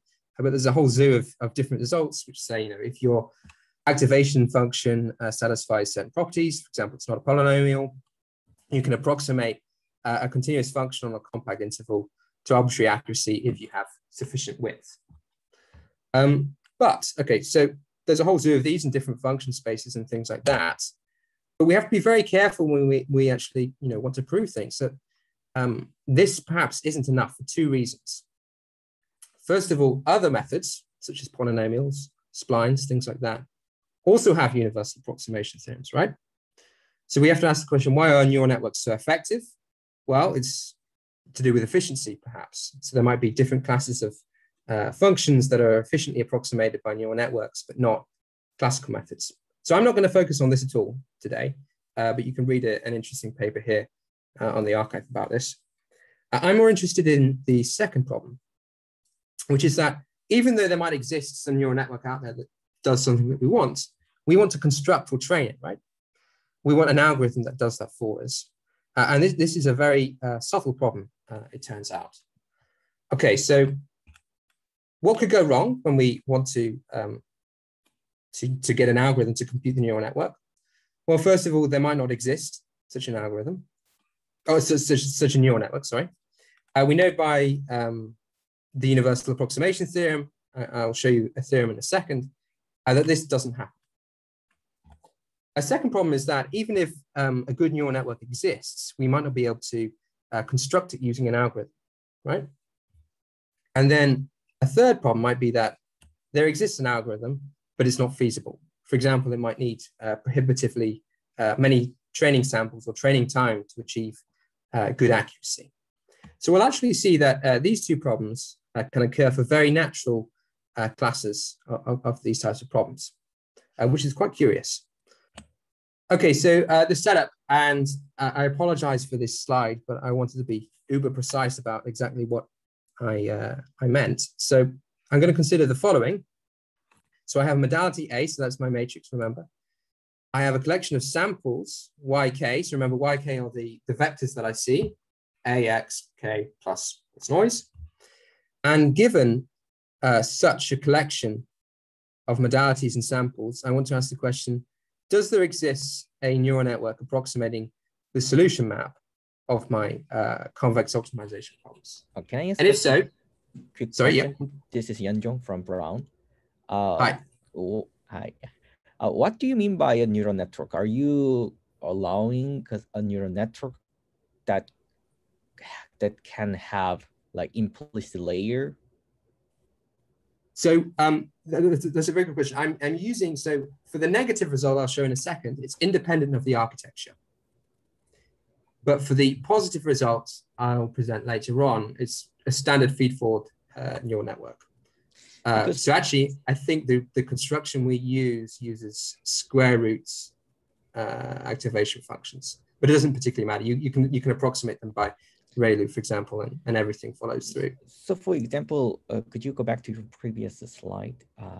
Yeah, in this formulation, actually, we know that there is a state-of-the-art algorithm that can solve this problem efficiently using LO minimization, and there are many iterative solvers. But if you allow neural network to be quite general, that allow some implicit layers, then actually you can view as those algorithms as just a big chunk of neural network that has implicit layers. Like one layer solve like LO minimization part, and the other layer so iterative part, so that so that's exactly right. So that's actually the motivation for the architecture that we use for our positive results later on. But going back to your other points, so you're right in saying you can, for example, minimize the objective function, but there's a very subtle non-computability result about the vectors, right? So there's a big difference between getting the minimization vectors and getting the minimum of the objective function. Right. So I'll show a picture in a few slides' time that sort of gives you intuition. You essentially get phase transitions where approximating the x is much more difficult than the objective function, and you need conditions. For example, on your matrix A that stop that happening. And that's exactly when you can get those iterative methods, unfold them, okay, as a neural network, use that architecture, and then also prove results that allow you to reconstruct the X. So yeah, that's a brilliant question. And it's exactly one of the motivations for what follows. Okay, right, so in practice, when we're given such a setup, we can't store the matrix A, or we might not know it, exactly on a computer. For example, if it involves rationals, cosine transform or something like that, we have to use floats. So what we really have access to is these A and these YK to any precision we want. Okay, so there's some oracle or some other method that my algorithm can query to approximate these guys to any desired accuracy. And I'm also going to throw in some extra information to give it as much chance to succeed as possible, which is that it can also solve these approximation, the optimization problem for the approximations as well. So don't worry so much if that is a bit heavy. The key thing is that I'm using a realistic setup where I can only have access to data to finite precision, but I can choose my method how much precision that is. And I can adaptively do that as my training proceeds. So with that horrible slide finished, good news, first of all, there is a neural network that does what we want. And this just follows from the universal approximation theorem. Okay, so if you're given a collection of modalities and samples, there's some map that goes from your training data to a neural network that gives you good approximations of the answer. But here's the bad news. And this is a long theorem, so I'm going to take some time explaining it. Okay, so what you do is you take any of the PJ, so remember those convex problems, convex optimization problems. You take any n, at least 2. So n is the dimension of the vector you're trying to recover. You take any m less than n. So that just means that the matrix has fewer rows than columns. And then pick any integer k bigger than 2 and any integer, positive integer L. Then there exists a well-conditioned class, omega, of elements of modalities and samples such that the following holds. And by well-conditioned, I'm not going to talk about this, but you can go through all the types of condition numbers you get for these standard optimization problems, and you can construct the class so that all of those are at least are bounded by 1. So I'm not constructing a weird sort of ill-posed problem, right? This is as nice as it gets. Okay, so for this class omega, the following 3 things happen simultaneously. There does not exist any algorithm that can achieve k digits of accuracy on any of my samples. And even if I allow my algorithm to do this probabilistically, it can't do it with a probability bigger than 1/2. Okay. At the same time, there does exist an algorithm that produces a neural network which is accurate to k minus 1 digits uniformly over the sample. However, and remember, this is the problem of there exists an algorithm, but it could, it might not be feasible. For any m, okay, and any positive integer m and probability p in this range here, you can choose an adversarial training set so that the probability of failing to get k minus 1 digits or needing a training data size bigger than m is at least p. But for the same class, you can get k minus 2 digits uniformly across your samples with only L training data. Okay, so it's very subtle to distinguish between these 3 cases, right? This is the worst case. This is good but not feasible, and then this is the best. So that's a bit of a mouthful, but in words, the theorem says the following. So there are nice classes omega where you can prove neural networks with great approximation qualities exist. So no algorithm, even randomized, can train a neural network accurate to k digits with probability greater than 1/2. You can get k minus 1 digits, but it requires arbitrarily many training data. And you can get k minus 2 digits with only L training data. So I'll show an actual real what is k? Can you go back? What is k? I got confused. What is k? Oh, this is an excellent question. So k in this theorem is something that you fix.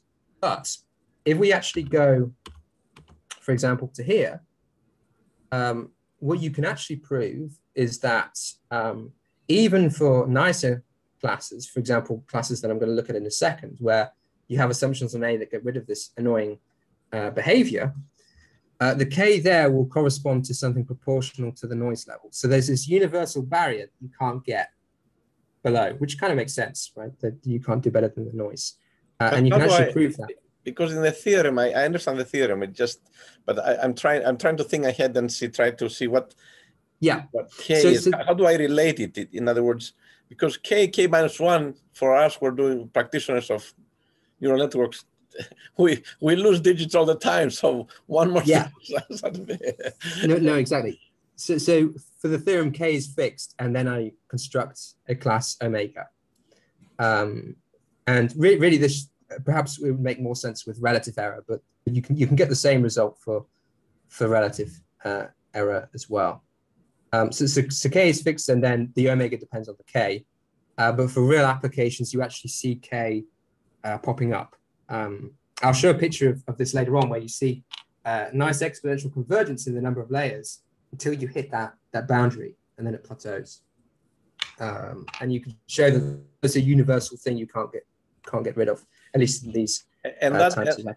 And you're saying that that's due to approximation, not due to optimization. No, so it's independent of your architectural method of reconstruction. So it's essentially due to the fact that you don't have exact input. Okay. Okay, so this is independent of neural network architecture. And the take-home method. Quick question. Yeah, this is Yanjong again. In the proof, does it use some impossibility theorem that is known in the literature? You're thinking something like the halting problem? So in the proof of the theorem, does it use some impossibility theorem?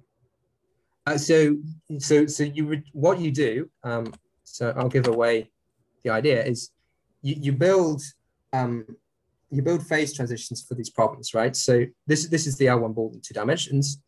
This might be your hyperplane describing your objective function. If it touches a vertex here, the solution is this corner, right? Change it slightly, you get a whole phase of solutions. Change it again, you go back to a vertex. So this phase transition is sort of the universal mechanism. You have to play around a bit with to make things well conditioned and things like that. But essentially, so this is quite different to the standard impossibility theorems that sort of appear in the literature. And you can prove that this is independent, at least parts of the theorem, I won't go into details of which parts, are independent of the model of computation. All right, so even if you could, for example, solve the halting problem and other similar impossibility theorems that you have in computability, it still holds as well. I see. Yeah, thank you.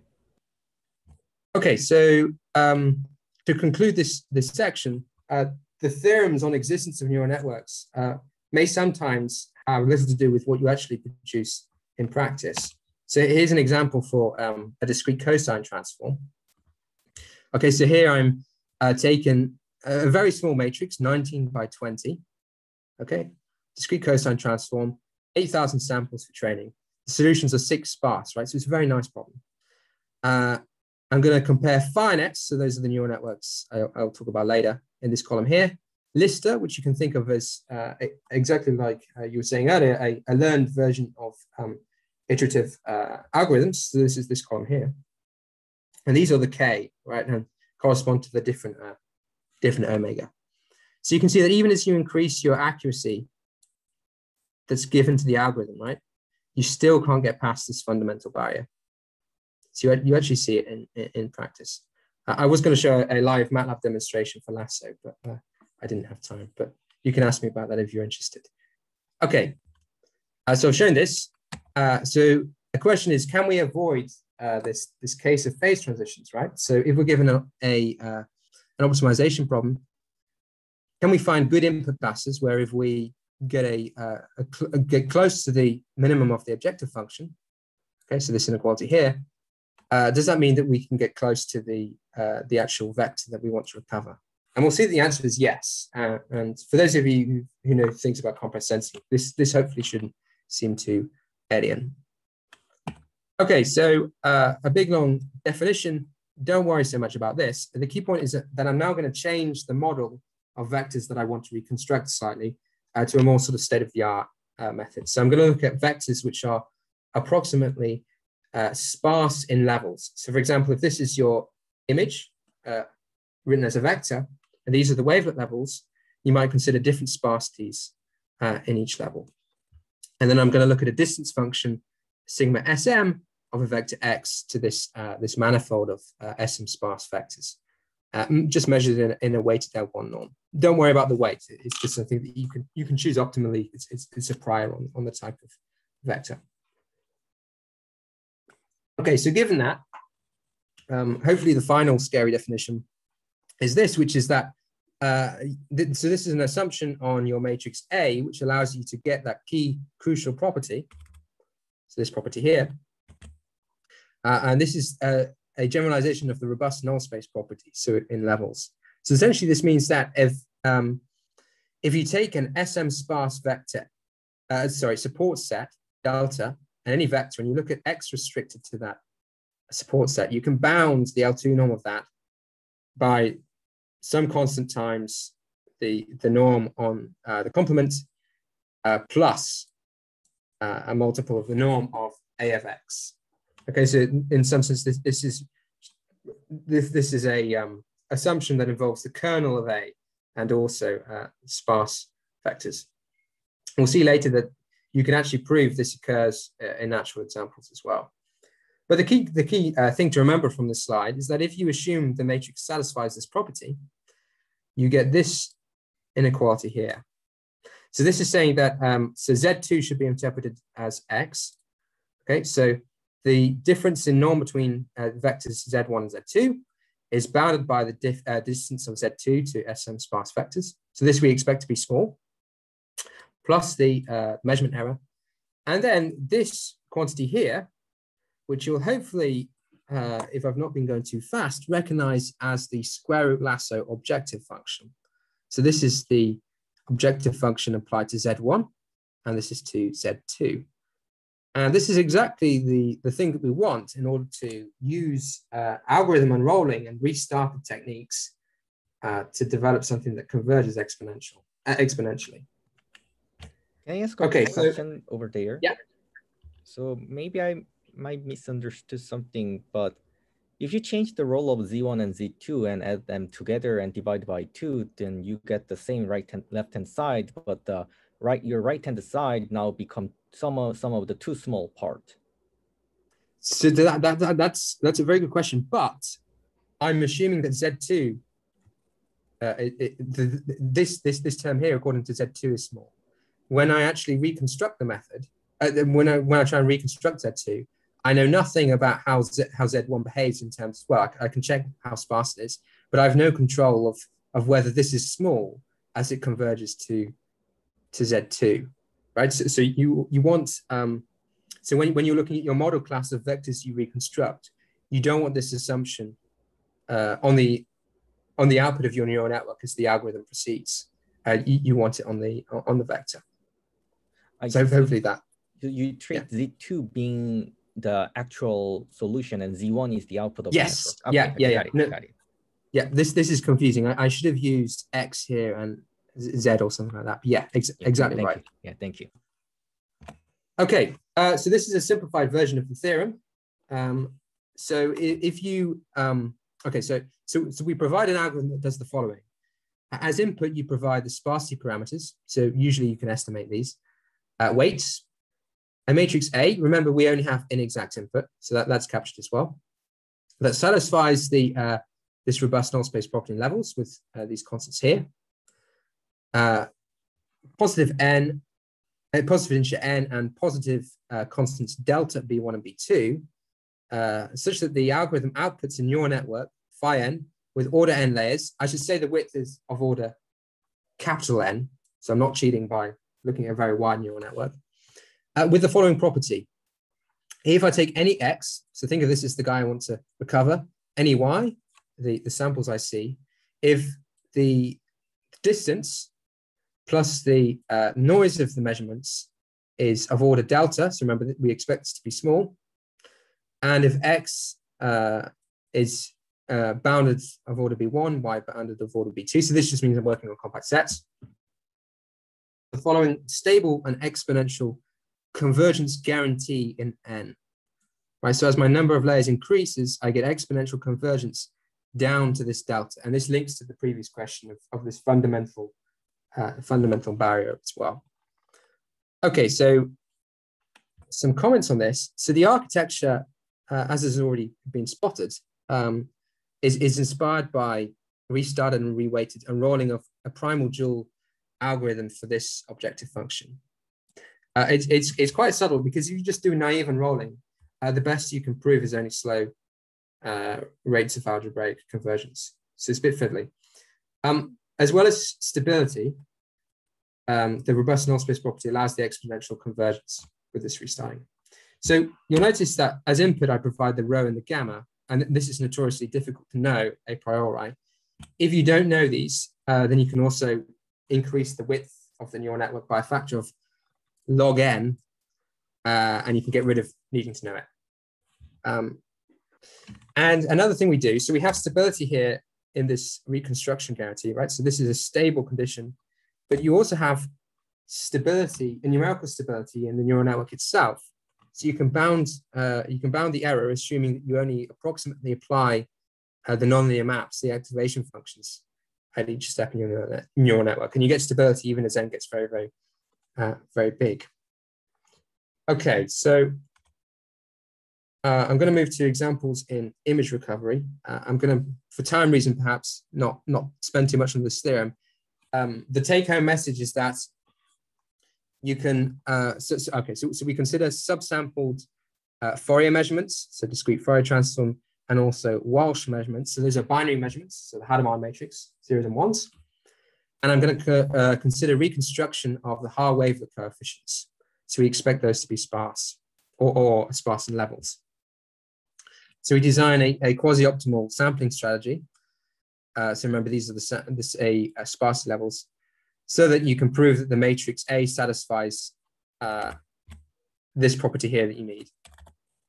And then the key point is, for an accuracy delta, you only need log delta to the -1 layers to achieve that accuracy. Okay, so these are the types of sampling patterns. Again, I'm not going to go into too much detail, but I'm going to end with some sort of new, interesting numerical examples that both demonstrate the theorem, the theory, and also point towards the very interesting question of stability and accuracy, and the potential trade-off between the two. Okay, so first, just a verification of the theorem. So these fire nets. So here I've taken an image, and I'm going to consider Fourier sampling and binary sampling. I'm going to add some noise, in this case I think it's 2%, and use 15%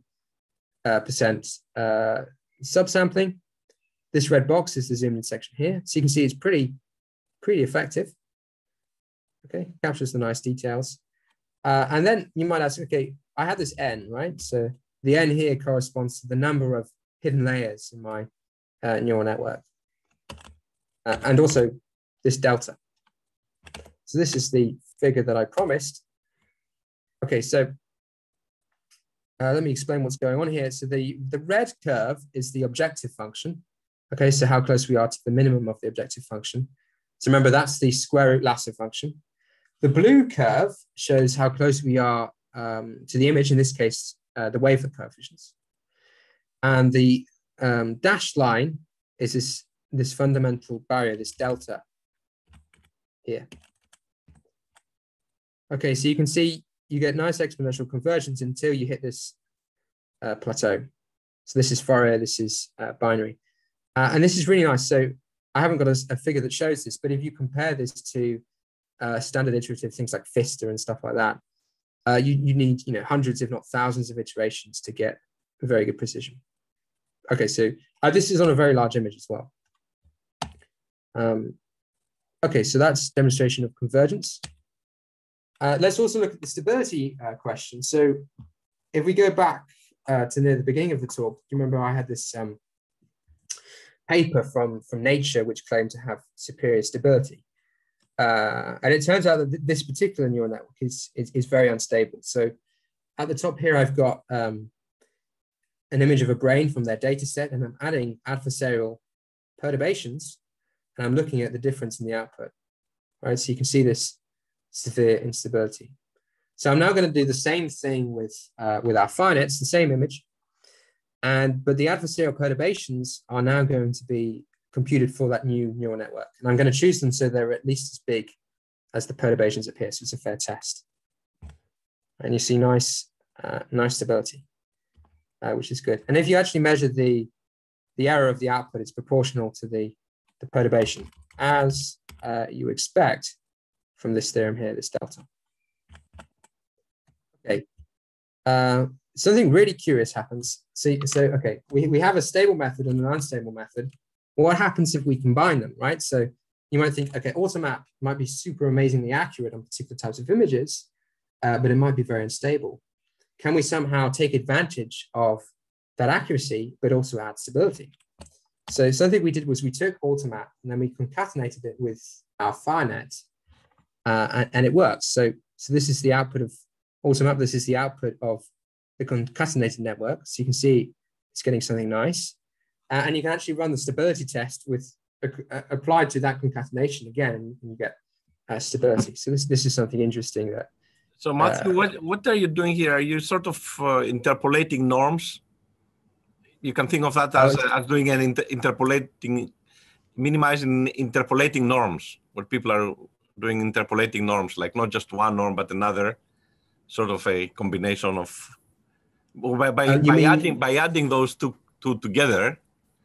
Oh, I see. So what we're doing is we're taking the output of AutoMap as an input to our neural network, and also the original measurements as well.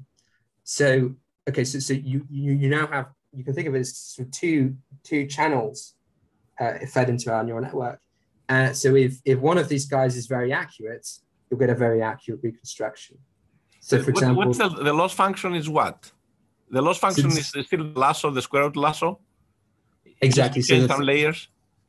Yeah. So you can look at when you unroll, you can also add an extra input, which is your starting vector. So you can think of it as a warm start. Right? Okay, yeah. So this is your warm start.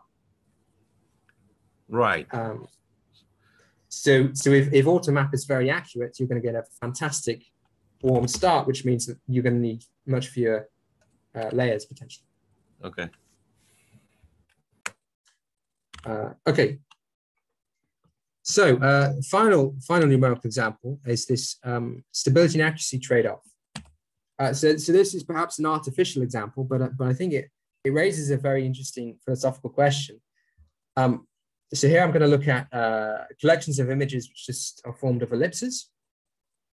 So things like this. I'm also going to, so the neural networks will be trained on images like this. I'm also going to add a small detail in this blue frame here in the form of text. So you can think of this as looking at the generalization accuracy. And then I'm also going to run the stability test with different neural networks, and you'll see the different outputs in the middle here.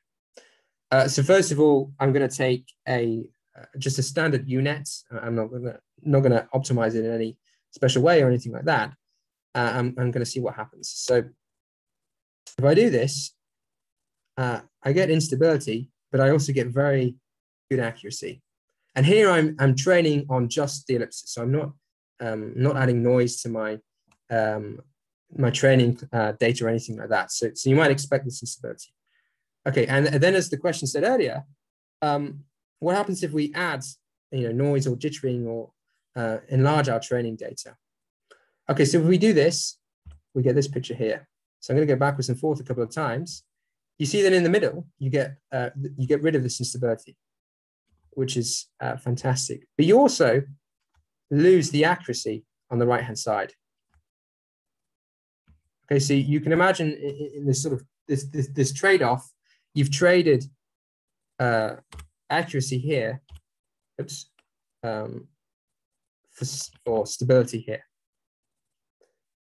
So let's see what happens with FireNets, and it's somewhere in the middle. So you get very nice accuracy here. You get pretty good stability.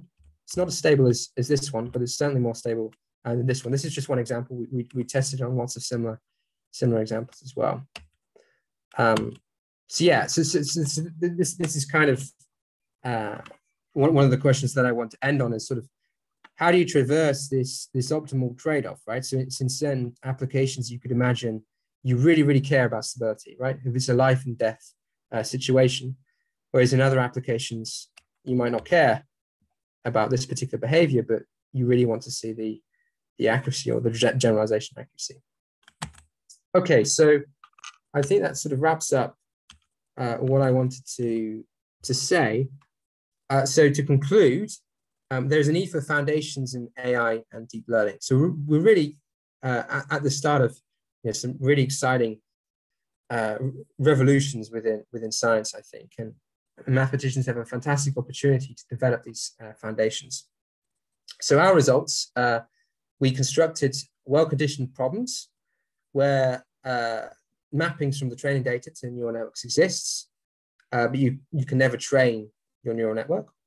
You had this this weird case where you pick a k, you could get k minus 1 digit. You couldn't get k minus 1 digits.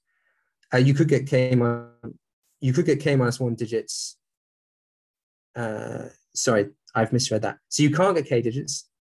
You can get k minus 1 digits, but it takes arbitrarily many training data. And you can get k minus 2 digits with only one training data. And then I showed you that under specific conditions that actually arise in practice, there are algorithms, and you can prove there are algorithms that compute stable neural networks. So we had neural networks that we proved were stable against adversarial attacks and also converged exponentially. But also at the same time, there's this trade-off, right, between stability and accuracy. So really an open question is, how do we optimally traverse this trade-off? Finance provide a balance, but of course are likely not the end of the story. So hopefully this has inspired you a bit to think about foundations in AI and deep learning. Great, thanks for listening. Thank you, Matthew. I have a question.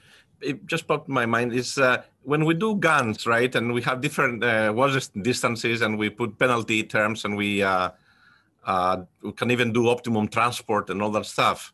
Yeah. We try to stabilize the network while we're keeping the accuracy, right? Mm-hmm. How do you analyze GANs with all these whistles and bells? Because the distance is different, and then the stabilizations with penalty and all gradient penalty is different. See, you can actually, it's an interesting question. You can actually prove similar results to this, even with things like GANs and stuff like that. And it's all connected with the assumptions on, where is it? On your matrix A.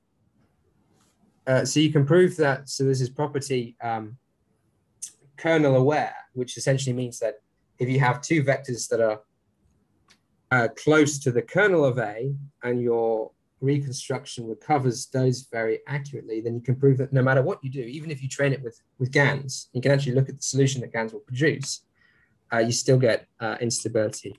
So to be honest, I don't really have an answer as to where those methods sit along this trade-off curve, because it's super subtle to prove whether you get a stable reconstruction. Well, I'm talking about with the penalty, the gradient, the gradient penalty, GP, WGP, was in gradient penalty GAN. So that seems to be very stable and kind of accurate. And then we create a version where we had also optimum transport in be involved, and then so yeah, we didn't think about this type of, but that's what we're after actually. Yeah. You can we have some numerical examples which are similar to this, but for different things like GANs as well. And in certain cases, you can write down if you could solve, for example, the optimization problem to train your neural network with GANs, you can write down in some cases the solution. You can see this type of effect. So of course, it depends on what type of images you want to recover. You might not care about things like writing or small details. The other thing I noticed is that FireNets sacrifices the edges, or is it just this example? You see? Yes, I do see. All the noise sits on the edges. I haven't really tested that on other examples. So certainly for the ellipses, Takes the noise from the bulk and put on the edges. If you play back and forth, you will see. Yeah, exactly. So certainly for different types of ellipse images, you get the same thing. Sorry? No, it's fine. Okay, yeah. So certainly for the ellipses and these types of these images, you get this effect. I don't know what happens, for example, with more complicated things like this. Yeah, I don't really have an answer actually why that happens. It's a good spot.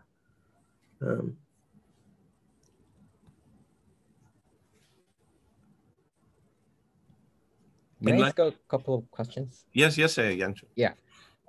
So this is only for the L1 minimization problem you set up in the earlier. Is that correct?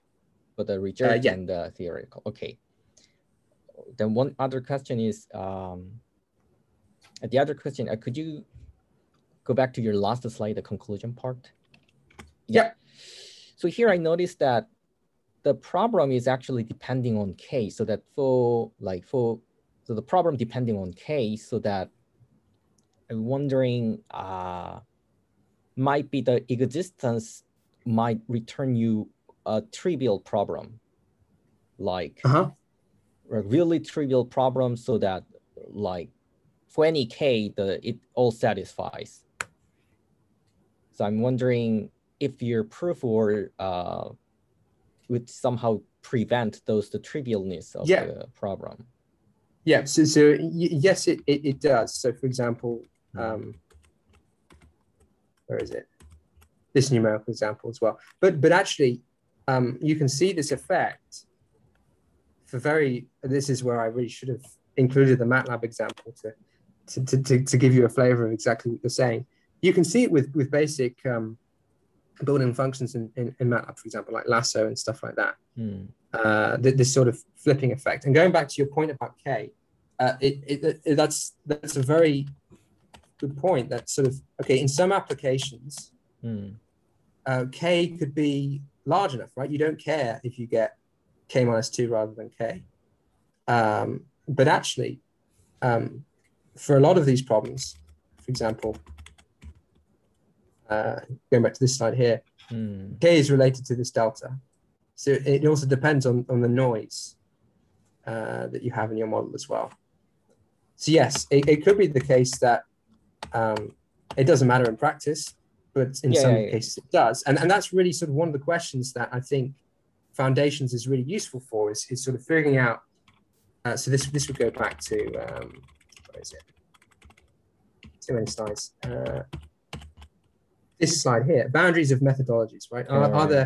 Are there certain cases where it works and certain cases where it doesn't? And it's pretty open at the moment. Yeah, I'm glad to see you did some experiment to the MATLAB experiment, but that I think the theorem would be much more powerful, sounds like more powerful, such that like providing conditions under which type of class of problems there exists some limit of the K satisfying certain condition might sound much more stronger. Although this is also very good result and for experiment. And also, maybe this might be a philosophical question. I think there is have you heard about some implicit layer of the neural network? So, so I will just copy and paste them through the chat.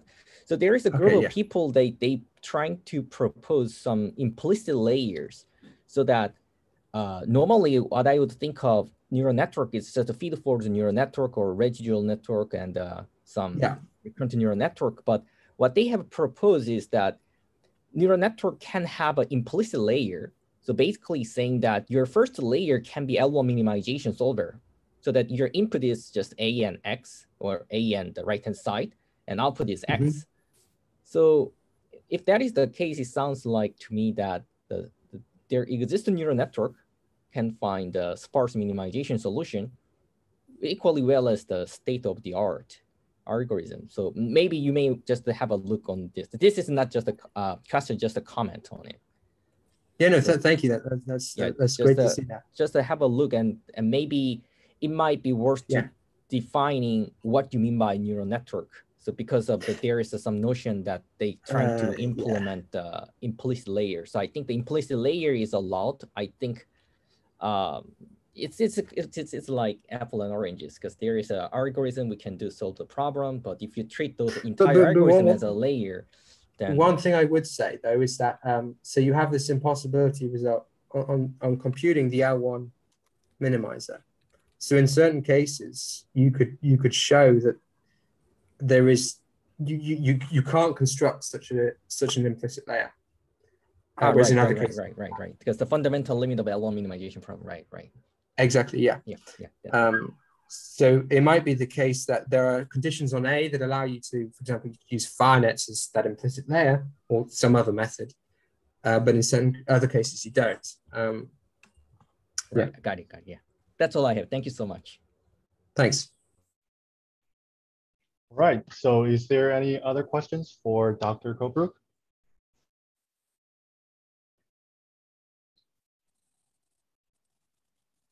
Well, if not, please join me and welcome and thank our speaker again. That's a very excellent talk. So that's the end of this week's seminar. So everybody have a great weekend. So I will upload this recording to our Dropbox and I will share this to everyone. So everybody have a good weekend. All right, see you next time. Thank you. Thank you.